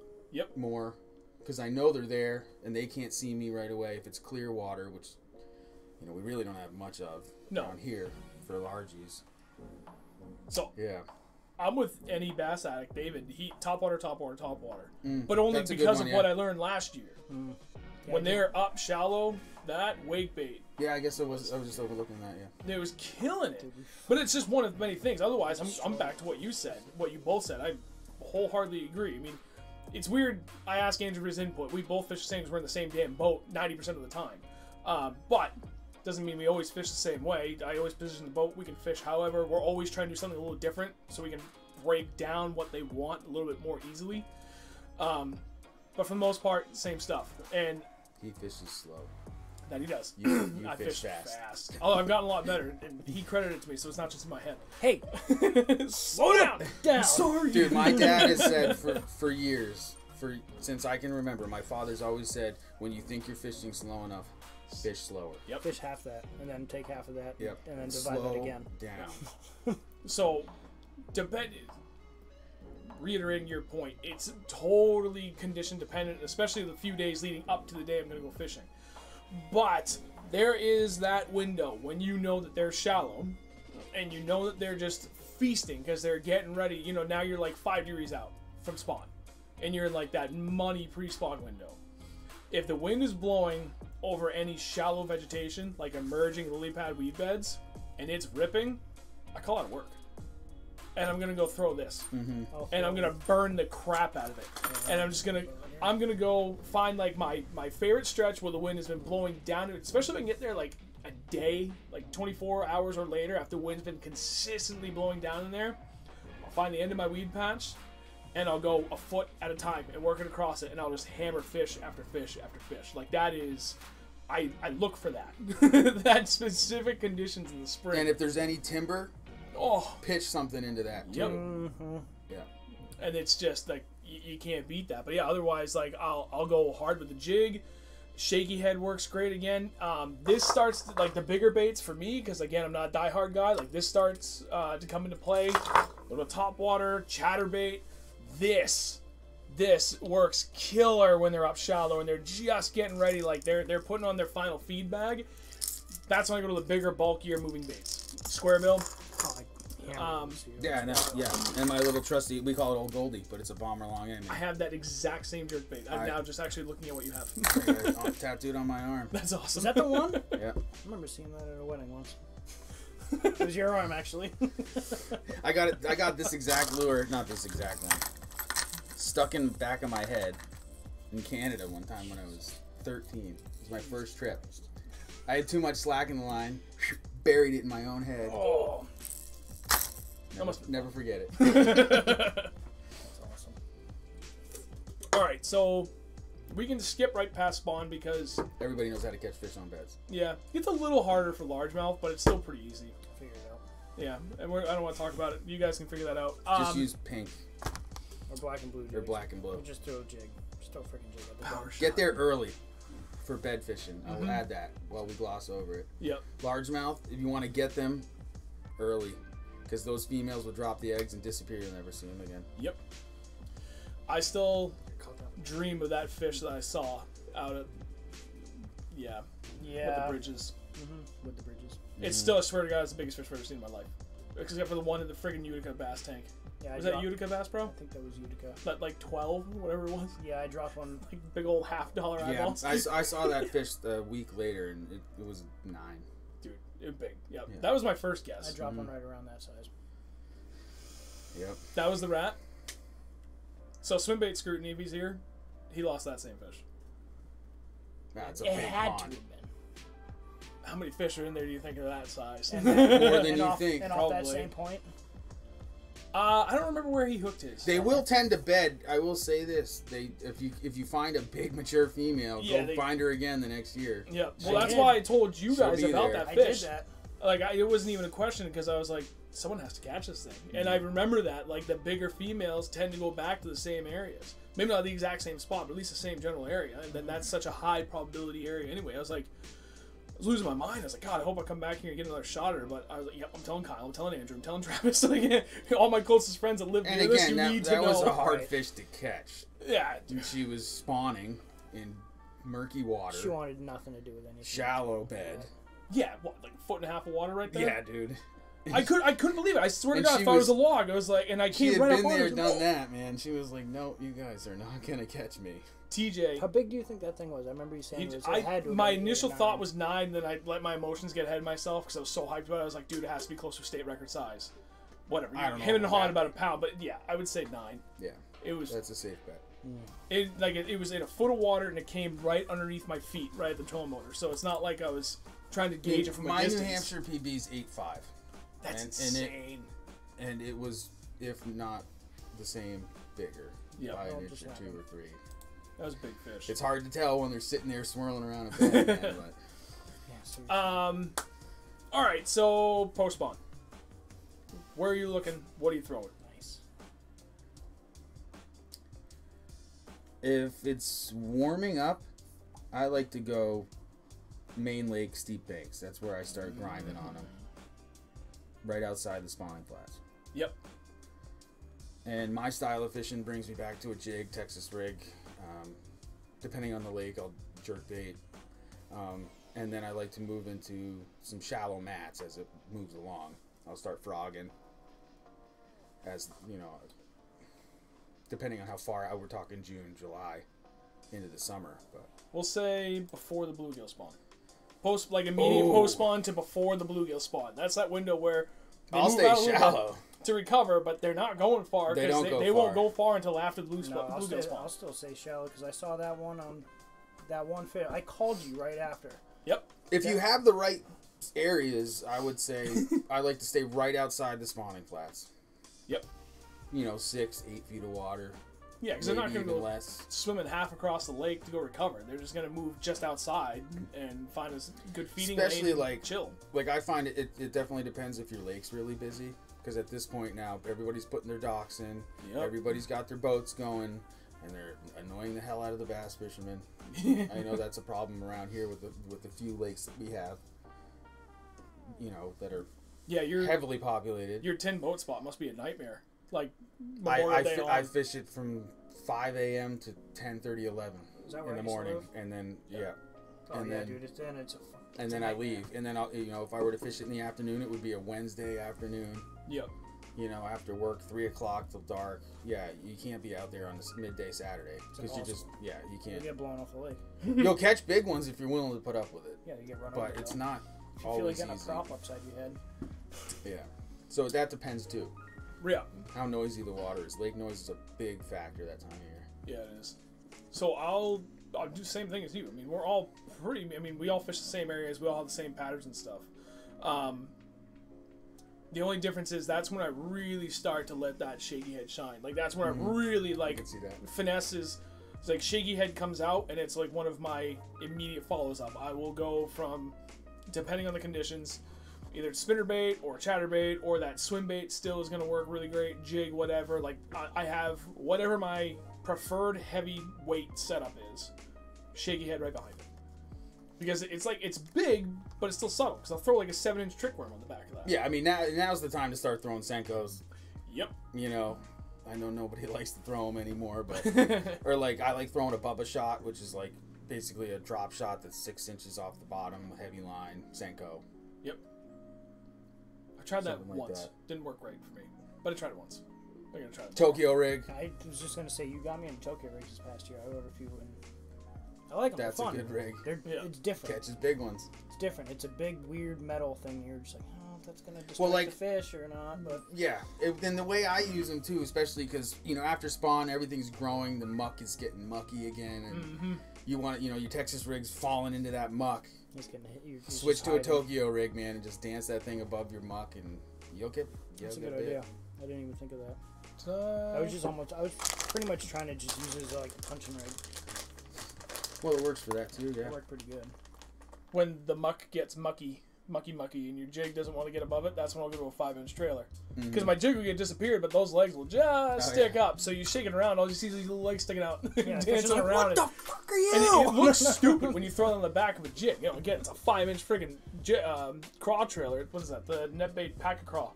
But my God, like that stupid kettle pond we were talking about earlier, with the channel that goes all the way down the back. Yeah. Like you know how the bottom of that is. It is mucky. Yeah. And that's where these come in. Yeah. Because even on a jig, like I get the presentation on the fall, and then it kind of gets lost, but all you see is these two little legs sticking up, and it works well. But that's the only time that was good. That's the only combo I'll work on a jig in those conditions. Like I'll start throwing drop shots at that point in time too. I love drop shotting for largies. I've only done it a few times, and I mean, well, it's worked out. Yeah, exactly. There was that day at the pond in which we do not speak where I was like, we were talking about it. I was like, we should really try drop shotting for largies more often. It's the best technique out there. I just got the Magic Flicks and the perch, and I was like, we were talking. I was like, you want to try it? He's like, yeah, I'll try it. Pearl. Yeah, deadly. So he throws it on, and he caught the only 2 fish. We were out there for like 2 hours. That's all we had for time. But he catches only 2 fish on the freaking drop shot. And they were like like 3.5. Oh yeah. And there was like a 5-minute window where he was like, yeah, I kind of like that. I had about a 30-second window up on Winnie though. Yeah, that was insane. That was cool. So there you go. Start throwing drop shots. It works, and that was shallow too. Oh yeah, like super shallow. Really, I mean, that's one of my favorite bed fishing baits now too. Is the drop, and then especially for largies, it's on my deck from then for the rest of the year. Doesn't matter what I'm fishing, smallies, largies, I have a drop shot ready to go. I do bulk it up for largemouth fishing. I always bring a drop shot when I go. I always have it tied out. There's it's on the floor over there. It's literally drop shot / shaky, and that's as soon as we get like 60ish degree. Well, not even a little earlier than that. That stays in the boat the rest of the year until it gets back down to like 50 again. It should be on the floor beside you. No, I see it. It's up there. Like it's the the guys one watching know what we're talking about here. Probably. Yeah. This is a good one for you. Lisa wants to know, can you explain the Tokyo rig? Because you're well versed in that. So a Tokyo rig's basically a Texas rig, but instead of the weight being at the hook, there's a 3-inch wire, and you hang your barrel weight off of that. So there's nothing on your weight is down 2 to 3 inches under your bait. So you're floating your bait. The weight is down below, and you're floating your bait above it. Look underneath the spinner bait. Oh, here it is. As I say, I'm positive I left one up there. Wait, put that down low. Let him take that off first. Pull that bait off of there. Hey, I couldn't remember what I left on there. That's the one That's the one we're not sharing with people. That's the one I use too. So this is a Tokyo rig with an extremely long. So like the Bubba Shot thing I was telling you about would be more of a length like this. A traditional Tokyo rig's about that long, and so it'll float your. You may have to hold that a little closer because I can't even see that on the friggin'. Oh yeah. No, that's good. I can see. So anyway, that's what a Tokyo rig. So your weight would be down here, and it floats your bait. Just so this will sink into the muck, and you can still pop your bait and fish annihilate it. Yeah. Some people, is that homemade? That's from Lead Free Bass Jigs out of Massachusetts. That's nice. Yep. So like the Bubba Shot I was talking about, which is a great bed fishing bait. You'd put a weight down here, and you can hang a whole Senko off this sucker and drop it in a bed and just jiggle this, and that Senko's bouncing, and they can't. Having the wire kind of threw me off though when I first started using it. Because I was like, that's going to be seen. They're going to see it. They're going to see it. But when I tie a Bubba Shot, I use line. You what? I use line for a Bubba Shot, so I wouldn't use this. Oh, okay. I would treat it as a normal drop. Yep. And I would tie up, a leader. Okay. But with a Tokyo, it's smaller, and it's not as cumbersome. Goodman, Texas rig drop shot with a jumbo robo worm in the sparse grass and wood. Yep. Yeah. I buy it. Yep. Pretty much. Works. All right, we covered the tail end of All right. Well, I just said it. The bluegill spawn. That's like it's kind of a small-ish window, but it's a very important window because it's like feed bag times 10 again before everything kind of like drops. Maybe not necessarily off a cliff, but there's like a distinct like, yeah, okay, bite has definitely gotten more difficult. Yeah. What are your go-to baits? When the bite dies. No, when they're like when the bluegill spawn is on. Oh, and they're just hammering everything? Yeah, because Bath are still up there. Like that's one of my favorite times. It's usually for New Hampshire right around Father's Day. Because my dad and I, it's Father's Day. We always go out fishing on Father's Day, and that's like... Yeah, I don't know when that is. Temp? Water temp? Actually, at that point, you're getting like mid to upper 70s, I think, is when the bluegill spawn. Chatterbait. Yeah. Jig, chatterbait. Frog. Frog. Swim jig.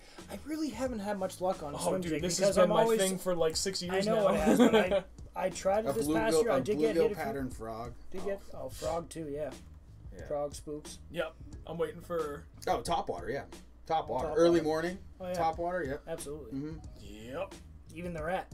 But like I find a lot of times, especially during the midday, when the bluegills are spawning and that's what they're eating, primarily, it's hard to catch them. Straight up, just hard to catch them. Yep. But that whopper plopper too. That's like... You always throw this thing. Yeah, they love it.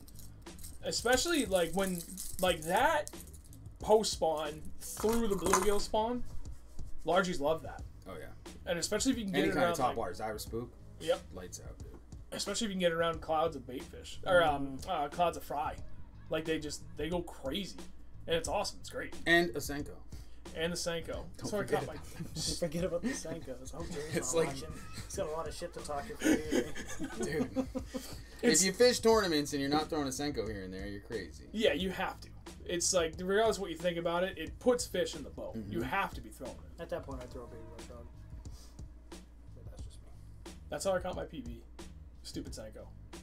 After the last 3 years buying all these big baits and trying all these different things in the spring, and then I see it. Right.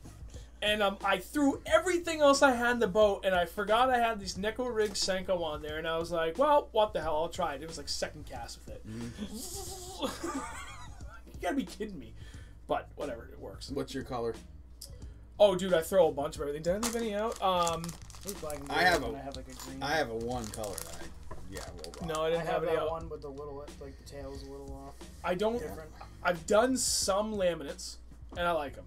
Black of the blue flake, and like a dark green with a black flake. That's like, and then I have a bunch of offshoots from those, but those two catch pretty much everything I need. Yeah, I'm a black and blue laminate.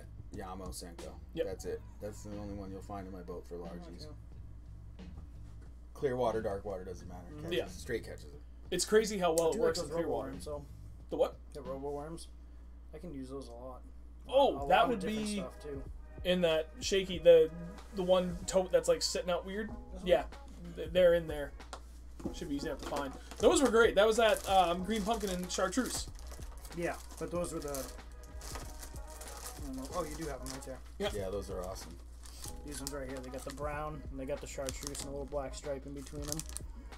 Me and you went out that day. Can you to the can you spot. throw them as far as a Senko though? I don't think you No, can. not those. No, not even close. Yeah. But I use these on a shaky head, Right. Yes. and yeah. you can bomb those things Or drop shot. or drop shot. Yeah. And right. yeah, that's what they were designed to do. But we went out that day with those on the pike spot. We killed it.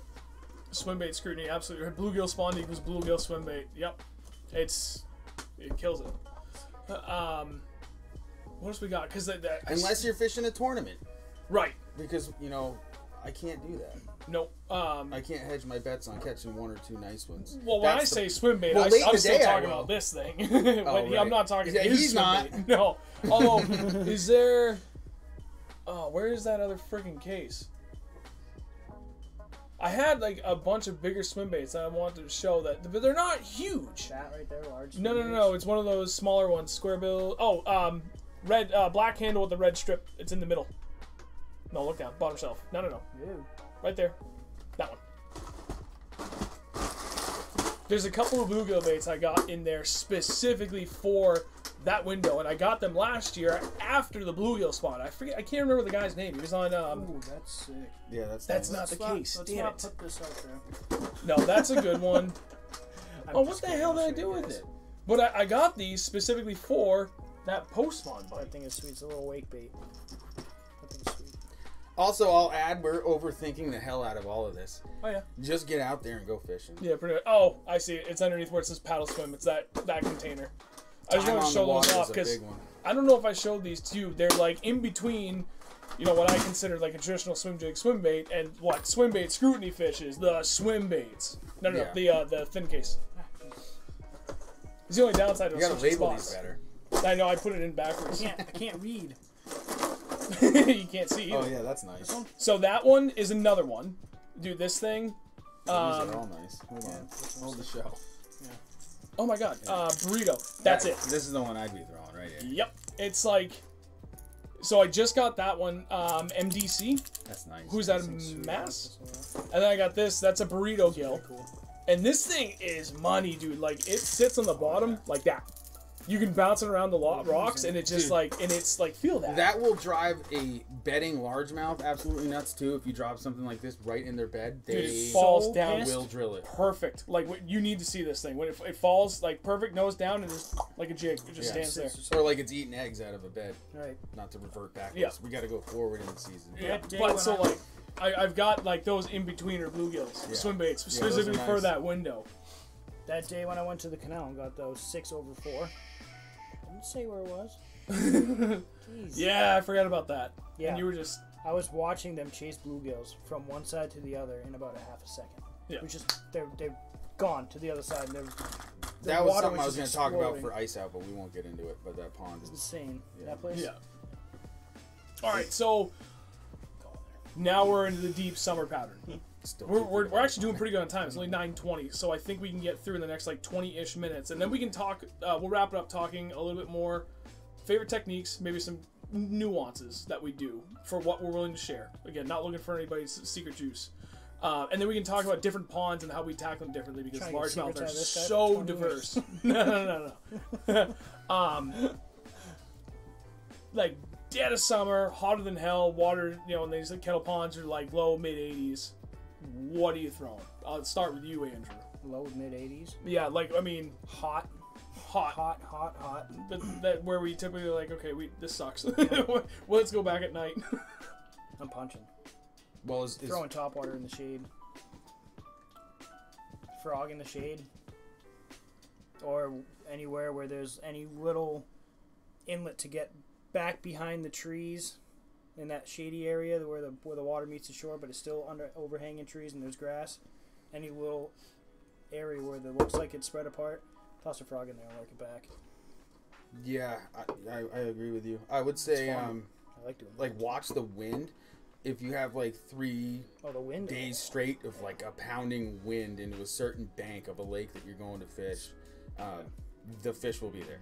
Yep. So dead of summer, early morning especially, like if the wind's been pounding, pull up on those banks. The bait's there, the fish are there. Get your fish in. I'm talking tournaments. Get your fish in your live well right away in the morning on those wind-blown banks. They'll go right up shallow at night, and if you get there first thing, you'll catch a limit quick.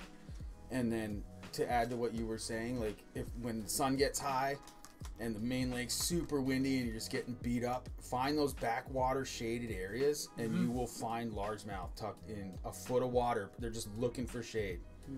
And Like me and you went that day.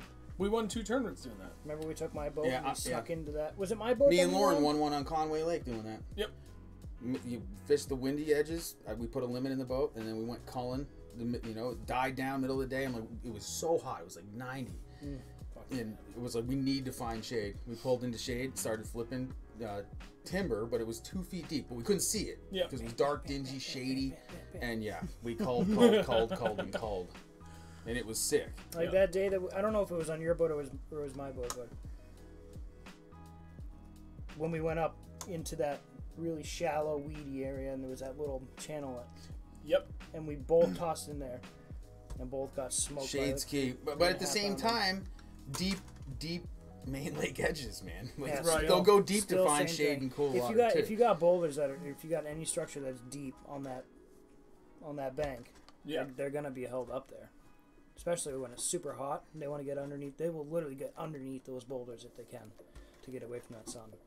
and just hang out. Oh, can I have Ooh, that shit. power bait bag, please? So I'll do all the exact same stuff as you guys, and then this is where Texas rig really comes into play for me. I'll throw a 7 to 10 inch worm, either on a Carolina rig or just Texas rig, but a light bullet weight. And that's where I like to fish deeper grass, deeper rock piles, individual boulders that are like, you know, whether it be deep or at least moderately deep, like half, like the pond we always go to. There's a couple of really nice rocks, like just individual boulders, where the average depth in that lake is what? 13, 14 feet maybe on the high side. And these rocks are in like 6 to 8 feet. So like they're almost in the middle of the average depth range of this place. And like those are great for me too. And yeah, Senko again, sometimes shaky head, jig. But I'll play around my jig a little bit and I'll get something a lot more violent. But Texas rigging big worms or Carolina rigging, like middle of summer, that's when those really start to shine for me. Slow way the hell down. Jelly worm, 10-inch power bait worm. Yep, and that's like just drag it up real slow, a couple feet up the bottom, and then let it fall down. And it's somewhere in the middle of that is generally where I'm getting my bites. So right after it comes back down, go to lift it back up again. And it's just heavy as hell. I caught Chris, Raptors friend, that keeps telling us about that pond, and I finally went there in the rain. Yes. I forget where you were. Nothing for hours because a cold front came in. It was pouring rain. I went back. I found this one big rock off of the rock pile he kept telling me about, because my 360, and I went to that 7-inch power, 7-inch ribbon worm on a, I think it was a 1/8 ounce bullet weight at 5 1/4. Yeah, 5 1/4. 5 pounds 5 ounces, exactly 2 pounds lighter than my PB I caught a few weeks later, and they were the exact same length. They're both 22 inches on the dot. Jesus. I couldn't believe it. But yeah, that's when, like, everything else you guys said, plus some top water, but like that's when my Texas rig game really comes out, and I'll throw like a 7-foot medium rod with 12-pound straight fluoro. 7-foot medium, it's got enough backbone that I can still kind of horse them out. Maybe not easily, but well enough. But the tip is still supple enough that even if I went down to like a 6-inch T-rigged worm with a super lightweight bullet weight, I can still cast it without like killing myself. I get good distance out of it. I like going, I'm braid to fluoro. Almost 100%. Yeah, you've been like that for a while though. So I can't do the braid on a. I don't like braid on a bait caster. I'm getting better with it now that I've learned to tie the right knot. I know a lot of people. Yeah, that too. Did you tell me other reel just died? Yeah, my cheap my reels, reel just blew up. His reel died again on Sunday. His other boot. Well, like No, it's I used to loose. go straight fluoro. Oh, And yeah, I yeah. will for a jerk bait and stuff like that. Yeah. But if I'm casting a T-rig, pitching a jig, anything like that, I'm going braid to fluoro leader now. I mean, it saves me a lot of money on just fluoro. Yep. I just tie a new leader on it once a week.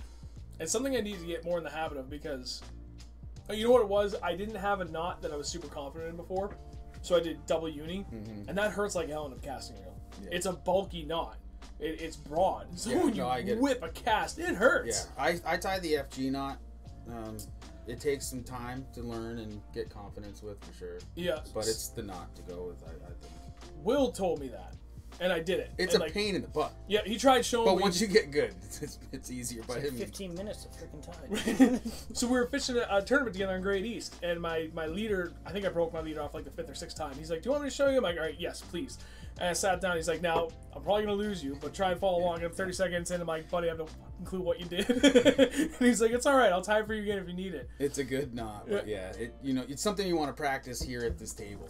Right. So John, because Will told us the same thing, and I told John, I was like, "Yeah, Will tried to teach me, and like Yeah. I kind of got it, but like I still didn't quite grasp it." So John was looking into it, and he found a video that he was like, "This explains it really well." So coupled the video with what Will taught me, and like I tied it mint first time. Yeah. And I went and retied all my stuff for that weekend and next weekend, and then the third weekend, I like complete mental retard block. Yeah. Like I couldn't tie it. They just blow apart if you don't tie them. Right? They don't. Yeah, you need to be. Yeah, it's one of those knots, man. Yeah. So then I went, I don't like to tie them on the spot in my boat. No. Like that's happening in the yard, Right. under the shade. Just like taking your time. And Make that, sure you got a good knot. Make sure Right. you got a good beard. Yeah, it takes a while, I especially could- when you're doing 10, 15 rods, man. Right, that's the thing. So then I went to Alberto, and I loved it. I That's haven't. a good knot. I think I've broke off once, maybe twice at the knot, at leader knot now. Everything else, regardless of what I'm throwing for pound test, has broken at the hook since I switched to that. Yeah, I will say the FG knot sucks with very like small diameter braid to fluoro. Yeah. Like, so your drop shot rods, you gotta be careful with it. I've never really broken off my knot before. 8-pound braid to 6-pound fluoro can be tricky. I don't remember what you tie for a leader knot. No idea. Okay, it's good to know. It's not a secret. I just don't know what it is. Oh, Lisa, what top water any time of the day when the water temp is high? Condition specific. I mean, yes, Yeah, but also I'm not no. going to go out at noon when it's 90 degrees and go through a top water. I'm just not going to do it because they're not going to be hitting top water unless you're actually unless you're in an area where there's a lot of shade and like you can actually get I've seen tucked in areas. We get into the smallmouth thing, but this is not about that. Well, Exactly. Yeah, it's it's a smallmouth thing. Largies, I wouldn't. Yeah, I'll agree with you. Yeah. It's a tougher way to fish in the middle of the day on a hot day. First thing in the morning, though, like I love throwing the big Spro rat, that big purple son of a bitch. First thing in the morning. Yeah, the size Hammered. 50 one, the big. Oh, the big Yeah, one. the only Yeah, thing I won't have a small one. That's stupid. I'd just throw it because I was spook at that They point. need to make a bigger one. They need to make like a 150. You can get some handmade ones. Oh, there's no tail on this one. This is mine. No, That's No, not, it was that's mine, not 'cause even mine the big broke. one. The purple's the color I like. That's the big one. Do they make? That's the 50. That's not the big one. Mr. They make a bigger one? Yeah. Oh, Mine, it. yeah. I didn't know that. Yeah, I have one that's way bigger than this. Are you sure? Or you just haven't seen it in 6 months? No, it's bigger than that. Are you sure? Yeah. Alright. More like the S wave. Yep, about an hour and a half in, Andrew's being inappropriate. Yeah. Um, I mean, maybe that's it. I don't know. frogs all summer. Come on, Andrew. So much hate. Being a bass addict. Hey, look at that mouse. Sorry. Lost your video stream here. Frogs all summer. Buddy, What happened? you unmuted it. Click. Oh, just go shut your... Oh, there it is. Mute that. Where is it? Click. Shut up. This guy. Ruins everything. Can't bring him everywhere. Nope. Anywhere, not everywhere. All right, let's wrap it up. Let's just touch upon it really quick and let's just go rapidly. So now we've covered deep water, well, not deep water, like midsummer, largemouth, hot water.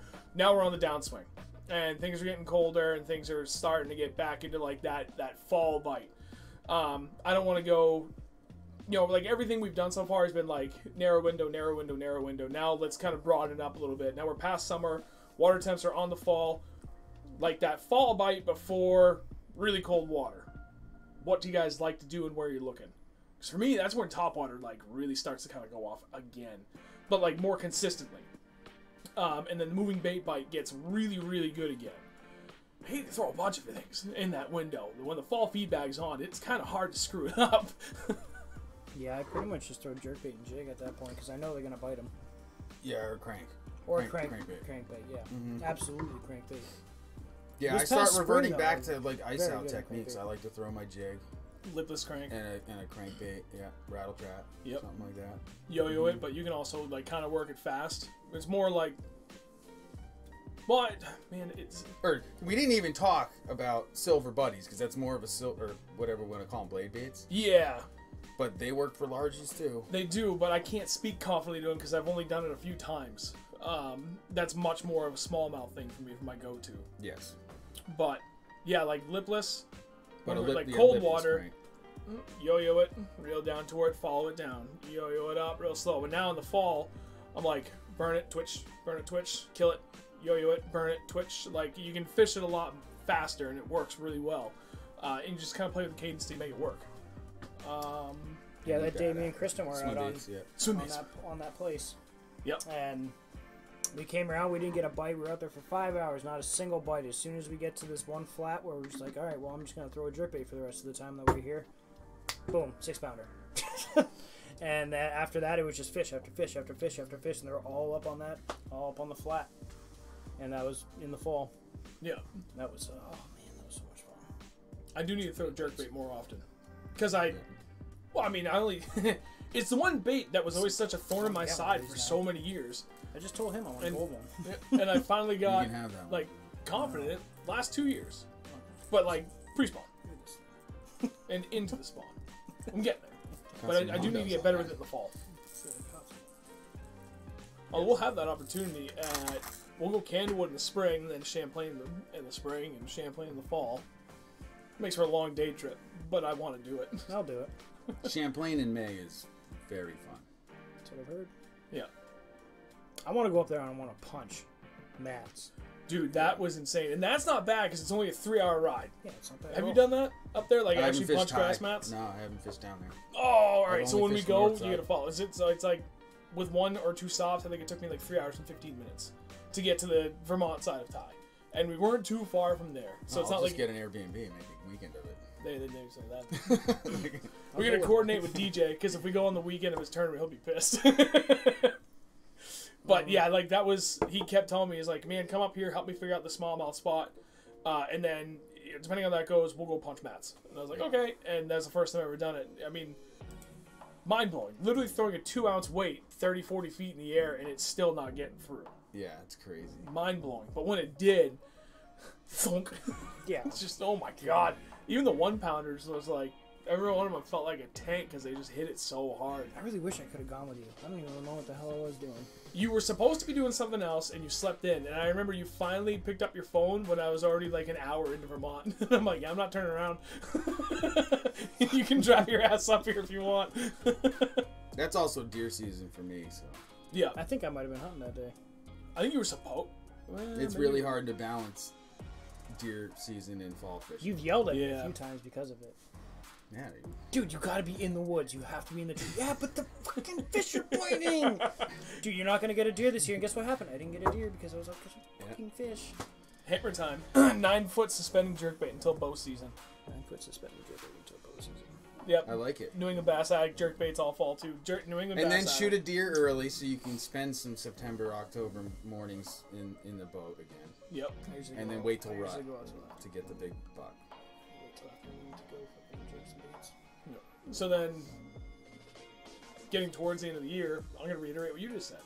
As the water continues to get colder, I'm just reverting back to everything we do at Ice Out. I'm going back to my jig, back to my spider jig, back to the swim baits, and I'm just lightening it up in most cases and slowing way down. Pretty much hit the peak and go in reverse. Yep. The same spot I talked about at the beginning where I catch all those 6-7 pounders in the spring is exactly where I catch them in October. Yeah, and it's like, On a sunny day, they're staging for the winter. yep.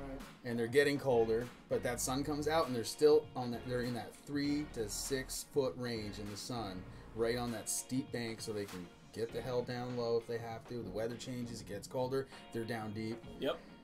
And then when it gets warm, like those like late October, early November, like kind of like Indian summer stretches, especially if we get like an influx of like heavy rain, really warm water, like they'll change drastically coming up and down. Like one of my best days I ever had, you were talking about wind direction and especially consistency day in, day out.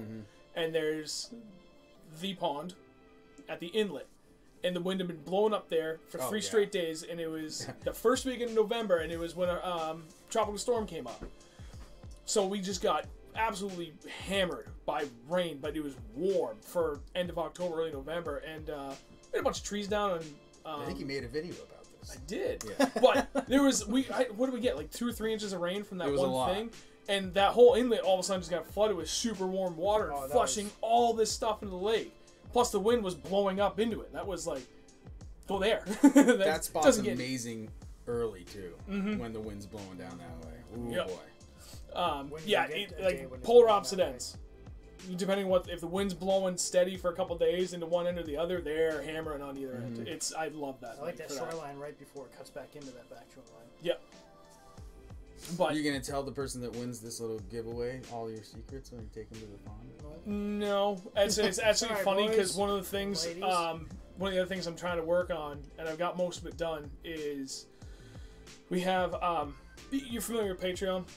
I'm sure everybody else is watching Patreon. Like YouTube has their version of that, you know, where you can have subscribers pay per month and you get rewards and stuff. And one of the highest tier rewards we have is after 2 months of support, we'll take you fishing, and we'll take you anywhere, with literally one exception.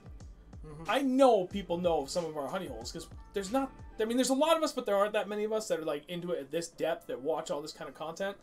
So there's definitely people that recognize our ponds, but they also understand the importance of keeping their damn mouths shut. if you know that, you're happy one of these people that get that to come with us, I'm not going to take you to my honey hole and show you all of my secret spots and everything about it. I will, if that's what you ask for, I'm not going to acknowledge it. I'm just going to say, okay, well, based on the lay of this lake, I'm going to fish it as such. But I'm not going to take you to the juiciest spots that took me the last 10, 20 years to narrow down to that point. So there's a degree of how much we're willing to give up, which I really hope people would understand. You're talking about a lifetime of effort to get down to that minutia of information. It's not something anybody should be giving up. Period. End of discussion. Full stop. Everybody's got their own little things, Yeah. and I mean us. We don't really. We got our secrets, but we share them. Right. Now, different between story. our friends. But That's between different. friends, Right. yeah. But if we got some schmuck off the street, get out of here. It's all relatable to everybody else's bodies of water, though. It is. Yep. Everything we're learning about our spots, you know, we go to Winnipesaukee and we find those same situations. We catch a personal best. Yep. So, it's all relatable. Yep. So at this point, I think we've covered everything. Well, actually, no. The only thing we didn't cover really was like right before ice in. And that one's kind of a tough one for me now because the last 2 years I put way more time in on smallmouth at the end of the year. So I can't even remember like what am I. Well, no. Same deal. Steep banks, but big boulders for some reason are just like magic, and that's where the spider jig really comes back into play again. And I'm fishing like insanely slow. Anything that'll retain any heat, Yeah. yeah, they'll relate to. Timber will still be a key factor. Yep, there's my favorite pond where on the whole eastern shore, it's like a 500-foot stretch of just these giant boulders in like 6 to 10 feet, and it just retains heat great. And then on the western side, it's all timber, and they're both just steep banks. The two steepest banks in that whole pond. If they're not hitting on the rocks, they're hitting on the timber, and vice versa. That's been my like confidence go-to lake because you can't really. He's the last person I saw to catch anything over 4 pounds. Where? Since I caught my 6 1/4. Remember that 5 pound 2 ounce you caught at I don't want to say the place out loud. Oh, okay. Yes, I know what you're talking about. Yeah, with all the beaches. In April. I mean, have you heard of anybody else catching bigs out of there like in the last 15 years? Used to be great, like consistently great. I mean, there's still a couple here and there. They gotta be still in there though, but Not like I they mean, you used can to. see the bottom pretty much the entire lake, besides like a 100-foot stretch. Right. Now, with all the milfoil and everything in there. Unless he was blowing smoke up my Yeah. ass, and I go back for it. Joe Cat. We were talking about that spot. Oh yeah. Because I went and I picked up a bunch of these. It's like, oh, where are you going? And I got these and the spider jigs and then like green with black and red flake. And I told him, he's like, oh my god, small up there, eat those things like candy. Yeah. And we got talking You about can it. believe Joe. Yeah, and I was like, yeah, and it's good. I just like it's my confidence spot because I can just catch them. But I haven't got a big fish there in a while. He's like, yeah, you won't. Not since the ice fisherman came in there like 15 years ago. I was like, what? Yeah. And he just kind of went on this like tirade. Yeah. Yeah, he does that. Well, he's seen it all, man. Right. Oh, yeah. Yeah, he's been at it for what, 40, 50 years? Yeah. Yeah, at least. Tournament angling for over 30. And ponds do fluctuate. Oh, they You absolutely know, do. big fish come and go. Yep. I mean, a lot of the fish we're targeting are at the end of their life cycle. It's a hard environment up here.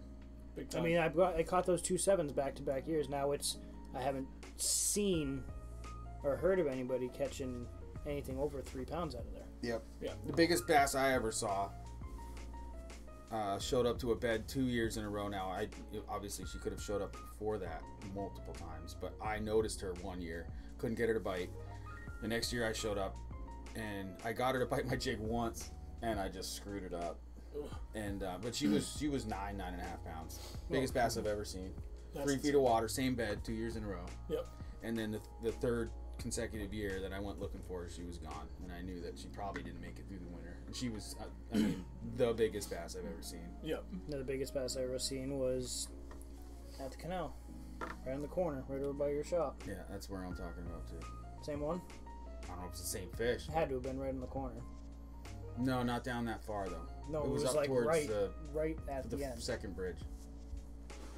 Yeah, we'll talk about that offline. Yes. Sorry. That's enough. She's not alive anymore. No, definitely not. Definitely not. It's unfortunate. What else do we want to cover? Like, we've been really kind of broad, generally speaking, from season to season, basically. But we really haven't talked about the difference between fishing big lakes, Winnipesaukee, like Lakes region in general, super clear water, primarily sand and gravel, versus all our kettle ponds. Because to me, those are two entirely different worlds. And a lot of that is also dictated by forage. Like smelt and rock bass are so much more prominent up in the Lakes region. Versus down here, it's bluegill, pumpkin seed, and perch. And crappie. Crappie. And shiners. Golden shiners. Redfins. Yeah. Yeah, I mean, the big lakes have a ton of dead water. If you're looking to be productive, you need to get out there, spend time on it, and find your spots. I mean, Still find it true. 90% of the fish are in 10% of the water. you know, I'm a huge advocate of Google scouting on maps. I like using Navionics on your computer before you go anywhere. Like, I always look for those shady, steep banks. Yep. I like to mark a bunch of them. I'll go onto my Hummingbird. I'll add them before I even get there. I'll find spots to go look, and we're, you know, pre-fish things for tournaments especially. Watch the wind.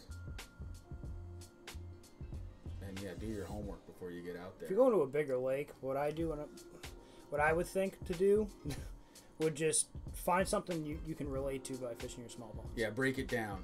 That's kind of what I mean by like finding some areas to key in on.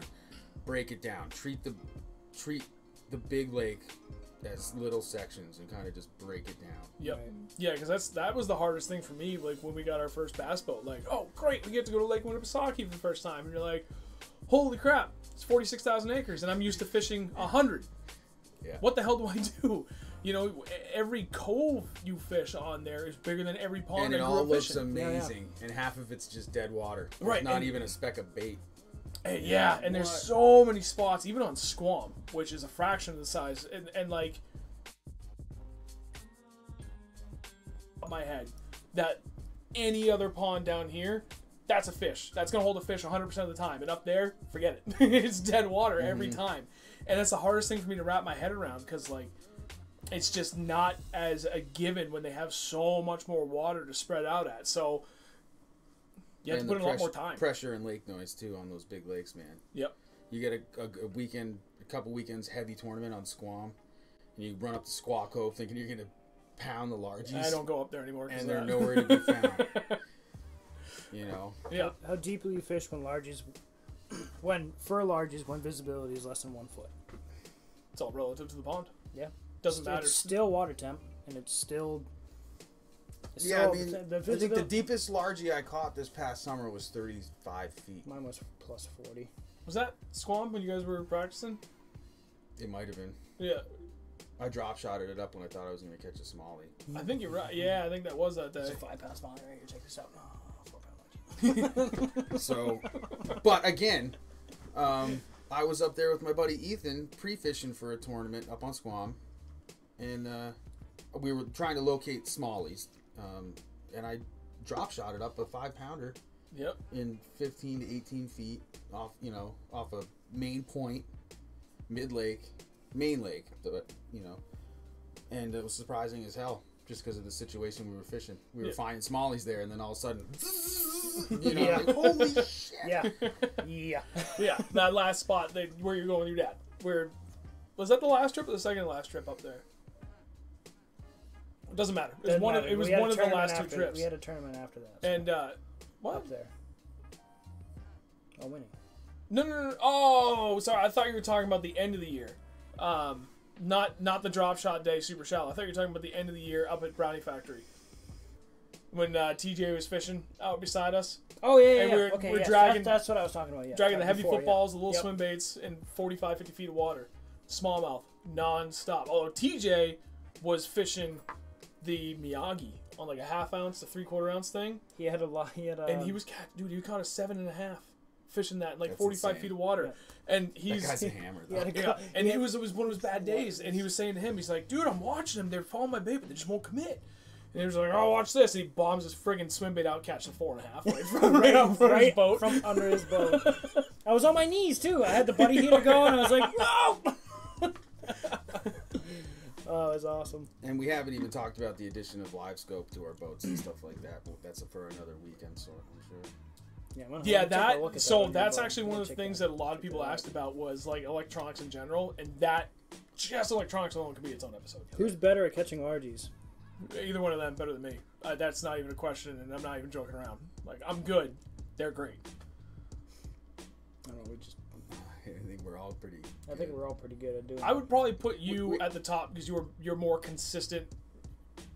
Right. Beginning to I'll end. take that. Beginning to end. Yeah, because you take a break for hunting, and you're already But ahead. I didn't usually always ahead. Until I've just been fishing maybe longer, like in the grand scheme of things, like tournament fishing and kind of grinding on absolutely. largies and just maybe it's certainly longer than you. Well, you've been fishing before I was you've alive. So. I've caught up. I've caught up. We're all hammers in our own right. Yeah, but Sean is an amazing angler that fishes too fast. Yeah. And if he had learned to slow down years ago, he'd have a lot more. We wouldn't even be doing this on this freaking live That's stream true. camera. We'd be on Charlie Moore. So now that he's learning to slow down, watch out. Yeah, like it's something I worked hard for, and like every year I thought I was getting better, but like grand scheme of things, I was only getting like 5 seconds better at a time. Whereas this year, Bomo, a minute. That place, like really, yeah. I mean, we got the confidence, like it just getting a couple of like straight consistent days of like, dude, letting it sit down there 30 seconds, not touching it, and even still, it's not slow enough. No. But like, I don't want to still fish 10 against times you better than in the fall and on a smallie lake. No. Yeah, I've been putting a lot of time specifically into that because that was something Unless I really I'm in your want boat, to get better. I don't really want to fish against you. I'll do it because I know where he's going. Yeah. Hey, I'll see you over there in 5 minutes. But no, to your point, you said you've been fishing longer than us. You're right, and to expand upon that, you've been fishing to this level of knowledge, or at least with this level of knowledge in mind, for much longer. I didn't fish anything beyond a 4-inch friggin' Texas rig worm or lizard until I was 20, 19, 20, and even then, for like the next 4 or 5 years, all I knew was crankbaits and jigs. So like my real true breakout didn't happen until I was 24. It was after I graduated college, 23, 24 years old, and then that's like that 3-year window. Well, no longer than that, almost 5-year window between graduating college and my first kid being born. Was like the first year or two of that was like, oh yeah, crankbaits and jigs, and really expanded on that. And then I was like, okay, I'm still getting my ass kicked. What else do I need to learn? And then there was like a 3-year window where I was like, I'm learning everything. And I went and bought rod and combo after rod and combo. I started with everything cheap from Walmart, $30 rod, $30 reel, and just I was fishing 3 to 4 days a week. Like I was like, okay, there's like 1,000 more things that I want to learn. So I've really only taken it to like this level for the last 10 years. Well, no, 12 years now. Well, we'll say roughly 12 years. I think at this level, whenever I started fishing with you. Not long enough to have the big fish you have on your bench over here. Thank you. Want to talk 7 to 8 years. Fast learner, right? 8, 9 years actually. Well, you came out with Josh and I a few times before Jared was born. Right, the one we used to be at the skate park every day. Yeah. So like 9 or 10 years ago. Yeah. So you're only a couple of years behind me. I've caught well over 100 New Hampshire largemouth over 6. So That's fucking until insane. you get there. That's pretty insane. Yeah. And I lived on that lake. I was catching big fish And back yes, then, but I didn't I bet know. you 80 of them came out of that one lake Oh yeah, easily. over a course of like 15 years. Absolutely. See, like that's And a couple sevens. I think I missed maybe one of the biggest fish. I mean, definitely one of the biggest fish in my life out of there. And when At the top, there's a big rock. wherever you guys live, if you find a place that houses these fish, Just grind it out. fish it, man. Hard. Grind it. Especially before the docks go in, and after the docks come out, and you'll catch them. You'll straight catch them. Mm-hmm. Don't be afraid to go big too if you can stomach it. That's the thing we learned this last year. And like people try to tell me, I'm like, yeah, I get it, but I still had a hard time with that because I traditionally, like I said, until my 20s, I fished a freaking 4-inch rubber worm my whole life. So trying to change my perspective about what will any size bass eat. Like, dude, I was catching 1 pounders on this 6-inch bait, yeah. left, right, and center. Oh, easily. Yeah. So, Well, like, you know, and for me personally, I catch more big fish over, you know, fish over 5 pounds on a jig than most swim bait guys do. Yep. On their swim bait. 100%. Now they might catch a 7-pounder a couple of times a summer, depending Right. on where they live in New England. yep. Once maybe if they live in New Hampshire. And you know, I'm catching 20 fish over 5 pounds, 25 in any given summer. See, that's the A thing couple for over me. 6. That So you can catch depending on what, you know, and that's my specialty. Some guys are way better at those swim baits, and they kill them. I got jig is like jig's just my go-to because I have so much confidence in it. This is all I use because I know I've caught the biggest fish of my life multiple times on that fish on that bait. So. Oh yeah. jig and spinnerbait for me, but I'm nowhere near. Like, that's the thing. Like, I pride myself in that. I rarely get skunked, especially the last like 5 or 6 years. That's like always been my thing. Like, I love the chess match, but as they've said 1,000 times already, just tonight alone, I fish too fast, and I think that's my biggest Achilles heel. Why I don't catch many big fish. I have 3 fish in my entire life over 6 pounds. That's it. Oh, it is the reason. Yeah, but for when I'm going for the big fish, spinnerbait and jig. I had to be told it too once. Kick him while he's down. Down. He just caught a giant 7-something. I know he did. That was a big fish. I was sick in the hospital. He's catching these mondos. Hey so Kyle, did you hear? Yeah. I'm staying healthy now, and it's on. I'm gonna get my ass kicked. He's coming on the revenge tour this year. I know where I'm going. And you for all should. my Happy fish. to be doing it. I know where I'm going for all my fish this year. Which place? Where Travis caught all 5 of his. Oh yeah, I forgot that all 5 of his keepers Is he came off that watching? one pond. 2 of No, mine. I don't think he's ever I think watched. 2 of mine came from there. I only went the then once. I gave up on it because I was like, I It can't. got hammered this winter. I hate to Did tell it? you guys. Oh, bad. Damn. Hopefully nobody took any. Yeah, that's what we're hoping to. Yeah, but damn, it's actually coming from 10 o'clock. Is there anything If you're else? ice fishing, don't be an asshole. Don't kill all the Yeah, big don't fish. keep fish, dude. Right. Understand. Keep panfish. Keep panfish. Panfish. We Or all keep the ice squeakers. Keep like the 1 to 2 pound largemouth, man. Like, understand that growth rate in New England, northern New England, is up. On average, it's not specific, although it's something I want to work on this year, is to work with Fish and Game and like, okay, I'm going to send you a bunch of scales, let me know, please, of all my 4+ pound bass. But average growth rate is about a half a pound a year. You keep a 5 pound plus largemouth, that's a 10-year-old bass. Like, that's not easily replaced at all. That gets immediately backfilled by a bunch of 1 pounders. Because every acre of water only supports X number of poundage of fish. And the easiest way to backfill that is just a bunch of squeakers that survive from infantile to squeaker size.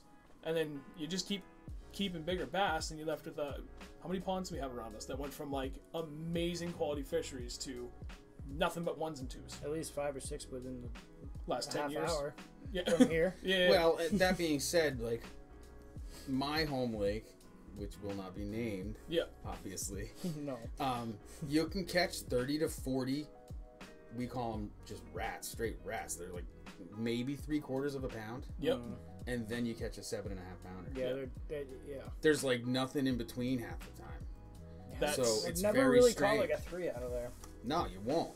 It's the craziest thing. Right. I mean, you will Yeah, you here will, and but there. it's- If you fish it enough, you will. But it's either dink, dink, dink, or Usually catch giant. Yeah, the last And big it's fish so I caught strange. out of there, I think I didn't have a scale, but best guess it was 5.5. But I went from catching 6 or 7 like 3/4 to 1 pound fish, and then all of a sudden, boom, there he is, a 5.5 pounder. Yeah, it's very strange. But again, the bluegill population in that place is insane. Oh. Perch. There's so much forage and stuff. So Yeah, the bigger the forage, the bigger the fish, the bigger the Yeah. predatory fish. it's got that lake just sets up good. It's got a big deep basin, bunch of shallow flats, rock fields, weeds. Yeah, the points. diversity of what it offers for structure is big. It's a little bit of everything. There's some submerged timber, you know, Right. Yep. Just everything in there. and that really plays into the quality of the fish. That's like, you know, pow pow. Yep. Same thing. Deep water, panfish, weeds, stumps, rocks, current, And that wind current, breaks, points. that current more than anything must be responsible for why there's so many bigger fish in there, because it keeps it a little warmer. Just because it's keeping that main channel almost ice free almost all year long. There's just a couple of degrees, and I think that's that slight difference that helps that place out. And there's Nice some deep Southwest. water in there. Like 17, 18 feet I found in some spots. Yeah. Yeah. And that's all you need. Yep. Once you get into the teens, you got big fish. Oh yeah. What the hell was I gonna say? Yeah, so I just wrote in the chat, but now's the time for any more like specific questions. And let me circle back to the 603 Bass Apparel really quick. Again, pre-orders end tomorrow night, so if you've been sitting on the fence about getting something, get it now while you can. There's a free 603 Bass decal that comes with every order, and at this point, every item that you buy enters you into a raffle that will pull a random winner, and you're gonna come fishing with Andrew and I for a day. Might be awesome for some people, probably a joke for others, whatever. It's something. I'm just trying to kind of help get the apparel out. I'm not really making any money on it. It's more just kind of like I wanted my own stuff. A couple people expressed interest. That's all it's about. If I really wanted to make money, I would have gone through something like Teespring, and I would have picked like Hanes tagless tees and the thinnest, crappiest Hanes hoodie you could find. That's not what we're selling. It's not the same thing as what I'm wearing for Kyle's hoodie. It's a slightly different brand, but it's the heaviest weight hoodie you can get. The t-shirt, same deal. What is the average? Like 4 ounces or something like that on t-shirts. We got the 8 ounce. Maybe that's hoodies. Yeah. But whatever. Like whatever the heaviest weight t-shirt is you can get. We got that. It's all quality stuff because I want to wear it. He wants to wear it. If you look good, you feel good, you fish good. Exactly. Period. That's why we make our own stuff. Yep. So. I want to share it with you guys. Yep. What are you looking for? Did you drop your shirt? Got that, and he's got this. Is that UV? Or is that just like the light duty? Yeah, I got to check. Okay. You got these. I'm indifferent. I I like made the look these of it like a anyway. year ago. Yep. Pretty sure they're UV. And 30, I think? SPF that 30? would sound about right. It's probably on the tag, Andrew. If I it's, don't remember. it'll probably say it. But anyway, so, and anyone that's like shared the stream, anything, seriously, thank you. Like, I'll say it every single episode because it's absolutely true. Community support is huge for the growth of all of this stuff. And we had a great night tonight. Like, I was watching numbers, and we didn't quite hit the same peak as we did last week, but we sat over 50 viewers the majority of the night. That's pretty awesome for only the 6th episode into the stream. So, seriously, thank you. Alright, questions. Oh, hey, The mouse. Andrew, mouse. Stop it. Oh, Chris Martin, Lumen Fishing Series. Hey, buddy. Glad you for stop What in. forage produces fastest? Fattest. What forage produces rays. fastest fattest? berries? It's got to be bluegill, right? Crawfish. Crappie. Yeah, I would say crawfish because that's more like protein packed, right? I mean, they're like little Mondo protein packed morsels. I mean, honestly, my opinion would be a healthy mix of both. Yep, But when I'm catching them, they're biting crawfish. big Or time. jig. Oh, Yep. yeah. So, It's gotta be. yeah. Well, I mean, they're high in The protein. They're crawfish super around you oily. get pretty big too, like down. Yeah. Oh, yeah. I They get should. big. Did I ever show But you I think that it's picture? I think it's a healthy mix of both. Yeah. Yeah. Of you know, They got a buffet down there. fish and crawfish, Yeah. perch, Frogs. bluegills, frogs, mice, Squirrels. squirrels, are Ducks. squirrels. Squirrels is the answer. Ducks. There's I've seen it. I've seen baby ducks. that tournament that Squirrels. DJ and I went I on throw to a Connecticut. baby duck. Do you really? Yeah. That's awesome. I'm gonna get a squirrel from Colby. Live Free or Die swim base. I They just want one started. so bad. He's got some chipmunks, and he sent me a video of the swim. Like the knock on it is a little more subtle than the rat. And it's just a slightly more compact size. I want Is it. like Just- a pine squirrel, like a red squirrel, or a gray squirrel? Gray squirrel. Or No, chip- sorry, or chipmunk. Chipmunk. Ooh. Oh, okay. Yeah. Yeah, I want one. Yeah. If If you guys are Yes. watching, He's got like the natural color, and then he's doing like a bunch of just like wild colors. Like he did like an army green one. Dude, they Did the look Pikachu so one? good. He did the Pikachu, but they're not selling Oh, those. that's funny. Yeah. I think I saw that. they're cool. The hell was I about to say before I got sidetracked? What were we just talking about? Largemouth. Forage. Oh, did I ever show you the picture from the tournament DJ and I won on the Connecticut River of the crawfish that the guy pulled Yeah. out of live well? It Yeah. filled. I don't have small hands. It filled my hand. That thing was Oh, yeah. giant. There's a good reason why those fish there are so big. But river fish, especially New Hampshire, again. No, I think remember it's the 'cause- first time I saw a rat, or not a rat, a mouse in the bottom of a live well. Oh yeah. I was like 18 years old. I was like, that's not real. That didn't happen. Oh, yes, it did. Oh, my experience as perch, my brain thinks smelt. Well, for largemouth, smelt I don't think come into play at all. Eh. And I think they'll eat perch, but I still think bluegill and crappie There's a lot of our kettle ponds that have it all. Bluegill, crappie, perch. And I think... I want to say bluegill is their primary. I feel like crappie's blowing up in a lot of small ponds. They're gonna eat them all. It's awesome. Bring it on. I love catching crab. Yeah. Rod, you can't go. What's your favorite big bass bait color? Black and blue. From Black and Goodman. Yeah, I'd have to second that. Triple that. Black and blue. It's really hard to beat it. It just works. Yeah. All year long. Doesn't matter what color. Where the hell did I... There was some forum, and I remember someone asking that question, like, if you could only have one color for the rest of your life, what would it be? And I was like, black. Yeah. And everyone's like, you're stupid. I can literally It's like- narrow it down to a bait. Yep. A plastic. Black and blue, and a specific plastic. Yeah, was it that one right there? Yeah, it's that one. Yep. Remain off camera. It's the same exact one that I would pick. I would take that to the depths of hell with me. Yep. Yep. That's all I need. 3/0 hook, 3/8 ounce bullet weight, and that bait, man. Hammer time. You're the same guy I talked to on Instagram, right? That you're up, like, in Vermont, just over the border, like halfway up, kind of near Lebanon area, a little past it. Pretty sure that's you. All hail black and blue. Black and blue is just a good versatile color for stained water and clear water. It really is. It's lights out the way to go. Especially if you don't know the water, and you don't need to guess with black and blue. Yeah. It's like an on button. Trying to think if there's anything else that we wanted to cover for largemouth. But I think we've covered everything You pretty want specific extensively. coordinates?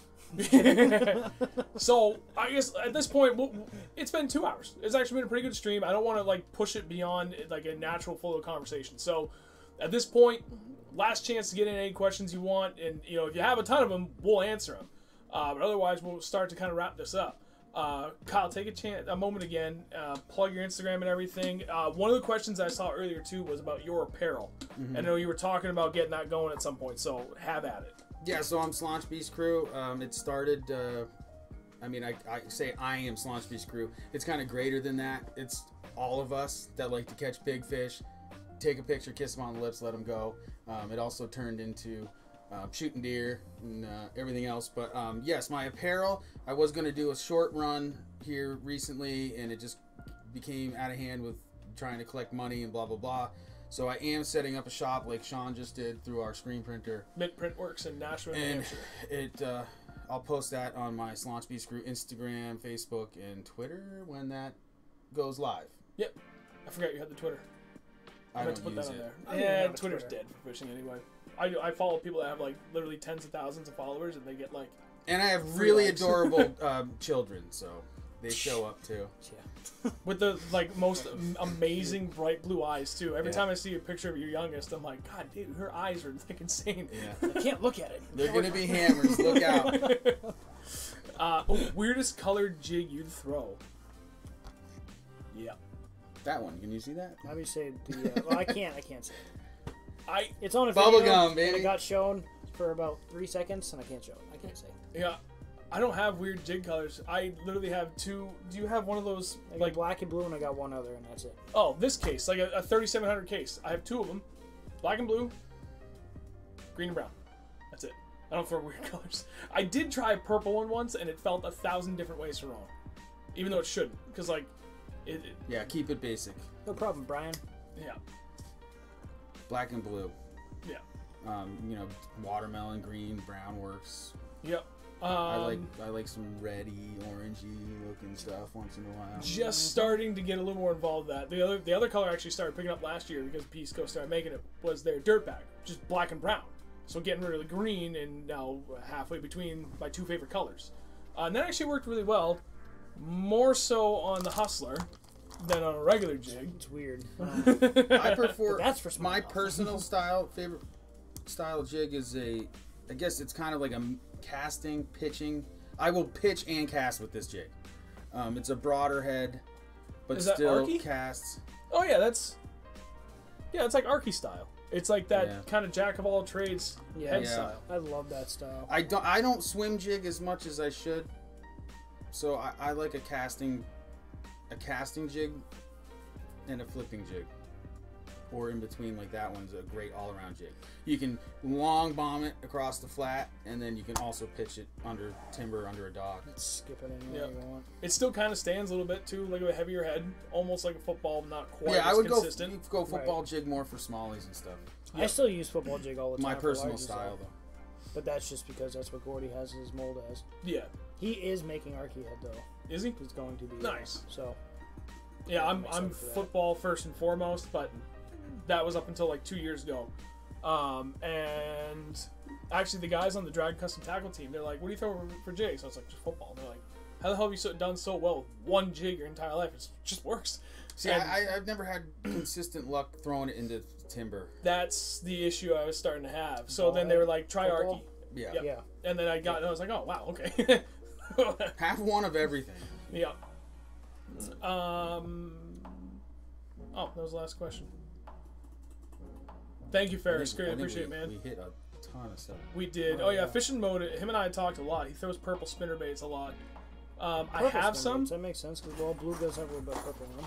Yeah. Well, I mean, if I'm throwing something from bluegill, I already had that. That's bluegill. This is my go. Well, it's a little lighter. I like a little bit darker one than this. This is just the one I had on hand. And I think my biggest on this exact bait, but it was a shade darker, was a 6.8. Damn. I mean, Yeah. And then I got that from Rocky Ledge. yeah, that's nice. That looks good. Dude, I threw it like peanut butter jelly. I tried throwing it in the canoe. Oh, speaking of red. Oh, so that's a good pre-spawn early season. That's what I tried to throw last year. And These it was guys one of those, know like, what this stuff I know. Yeah, trying to get into more of like expanding on my colors, right, and getting the things that like aren't too far off what I'm comfortable with. But you know, even had a day where the spinnerbait or chatterbait, like black and blue chatterbait, was working great. I tried to pick up that purple spinnerbait. I couldn't get bit on it to save my life. I don't know if it's just a confidence thing or what. I'll get there eventually. But I tried. Where's to this guy keep it with Donk Swampy? Yeah. Fucking best If you name live in a ever. state you can use lead, man, these are Burke's baits, jigs. He has 1,000 colors. I have mine all custom made to what I like to fish. Check them out if you're looking for a go-to jig, man. They're awesome. 603 Wild. Gordy's in here. He's making Arkies now. Is that where you said it? I didn't see him in the chat. I didn't see him in the chat either. He There just- you go. Hey, Gordy. Yeah. I thought he was Yeah. tagged. Oh, wait, he's Yep, right there. there he's right there. Nice. Yeah.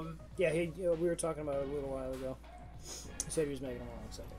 Yeah. Aluminum fishing series. Purple looks bluish deeper down. I have a video of someone threw like a bunch of different colors on like a steel rod and dropped it in semi-clearish water down like 100 feet with a video camera tied just like a half a foot above all those colors, and you can see how they change as they go deeper and deeper. And I believe you're right. The purple starts to go more towards that as it goes deeper. Chartreuse and black are the only two that really didn't change on the way down. It's kind of weird.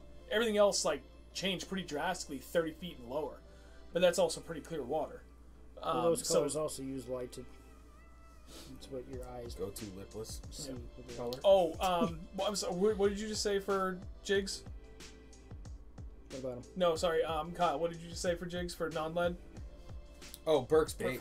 Okay. Dude, you can get anything you want custom made by an awesome dude. Great craftsmanship. They're awesome jigs. Nice. So I don't use them in New Hampshire anymore because of the law. that's where Beast Coast Wink, comes wink. in. I got with Beast Coast because he's got a wicked good selection of tungsten. Yeah. Lead-free bass jigs out of Massachusetts is another guy.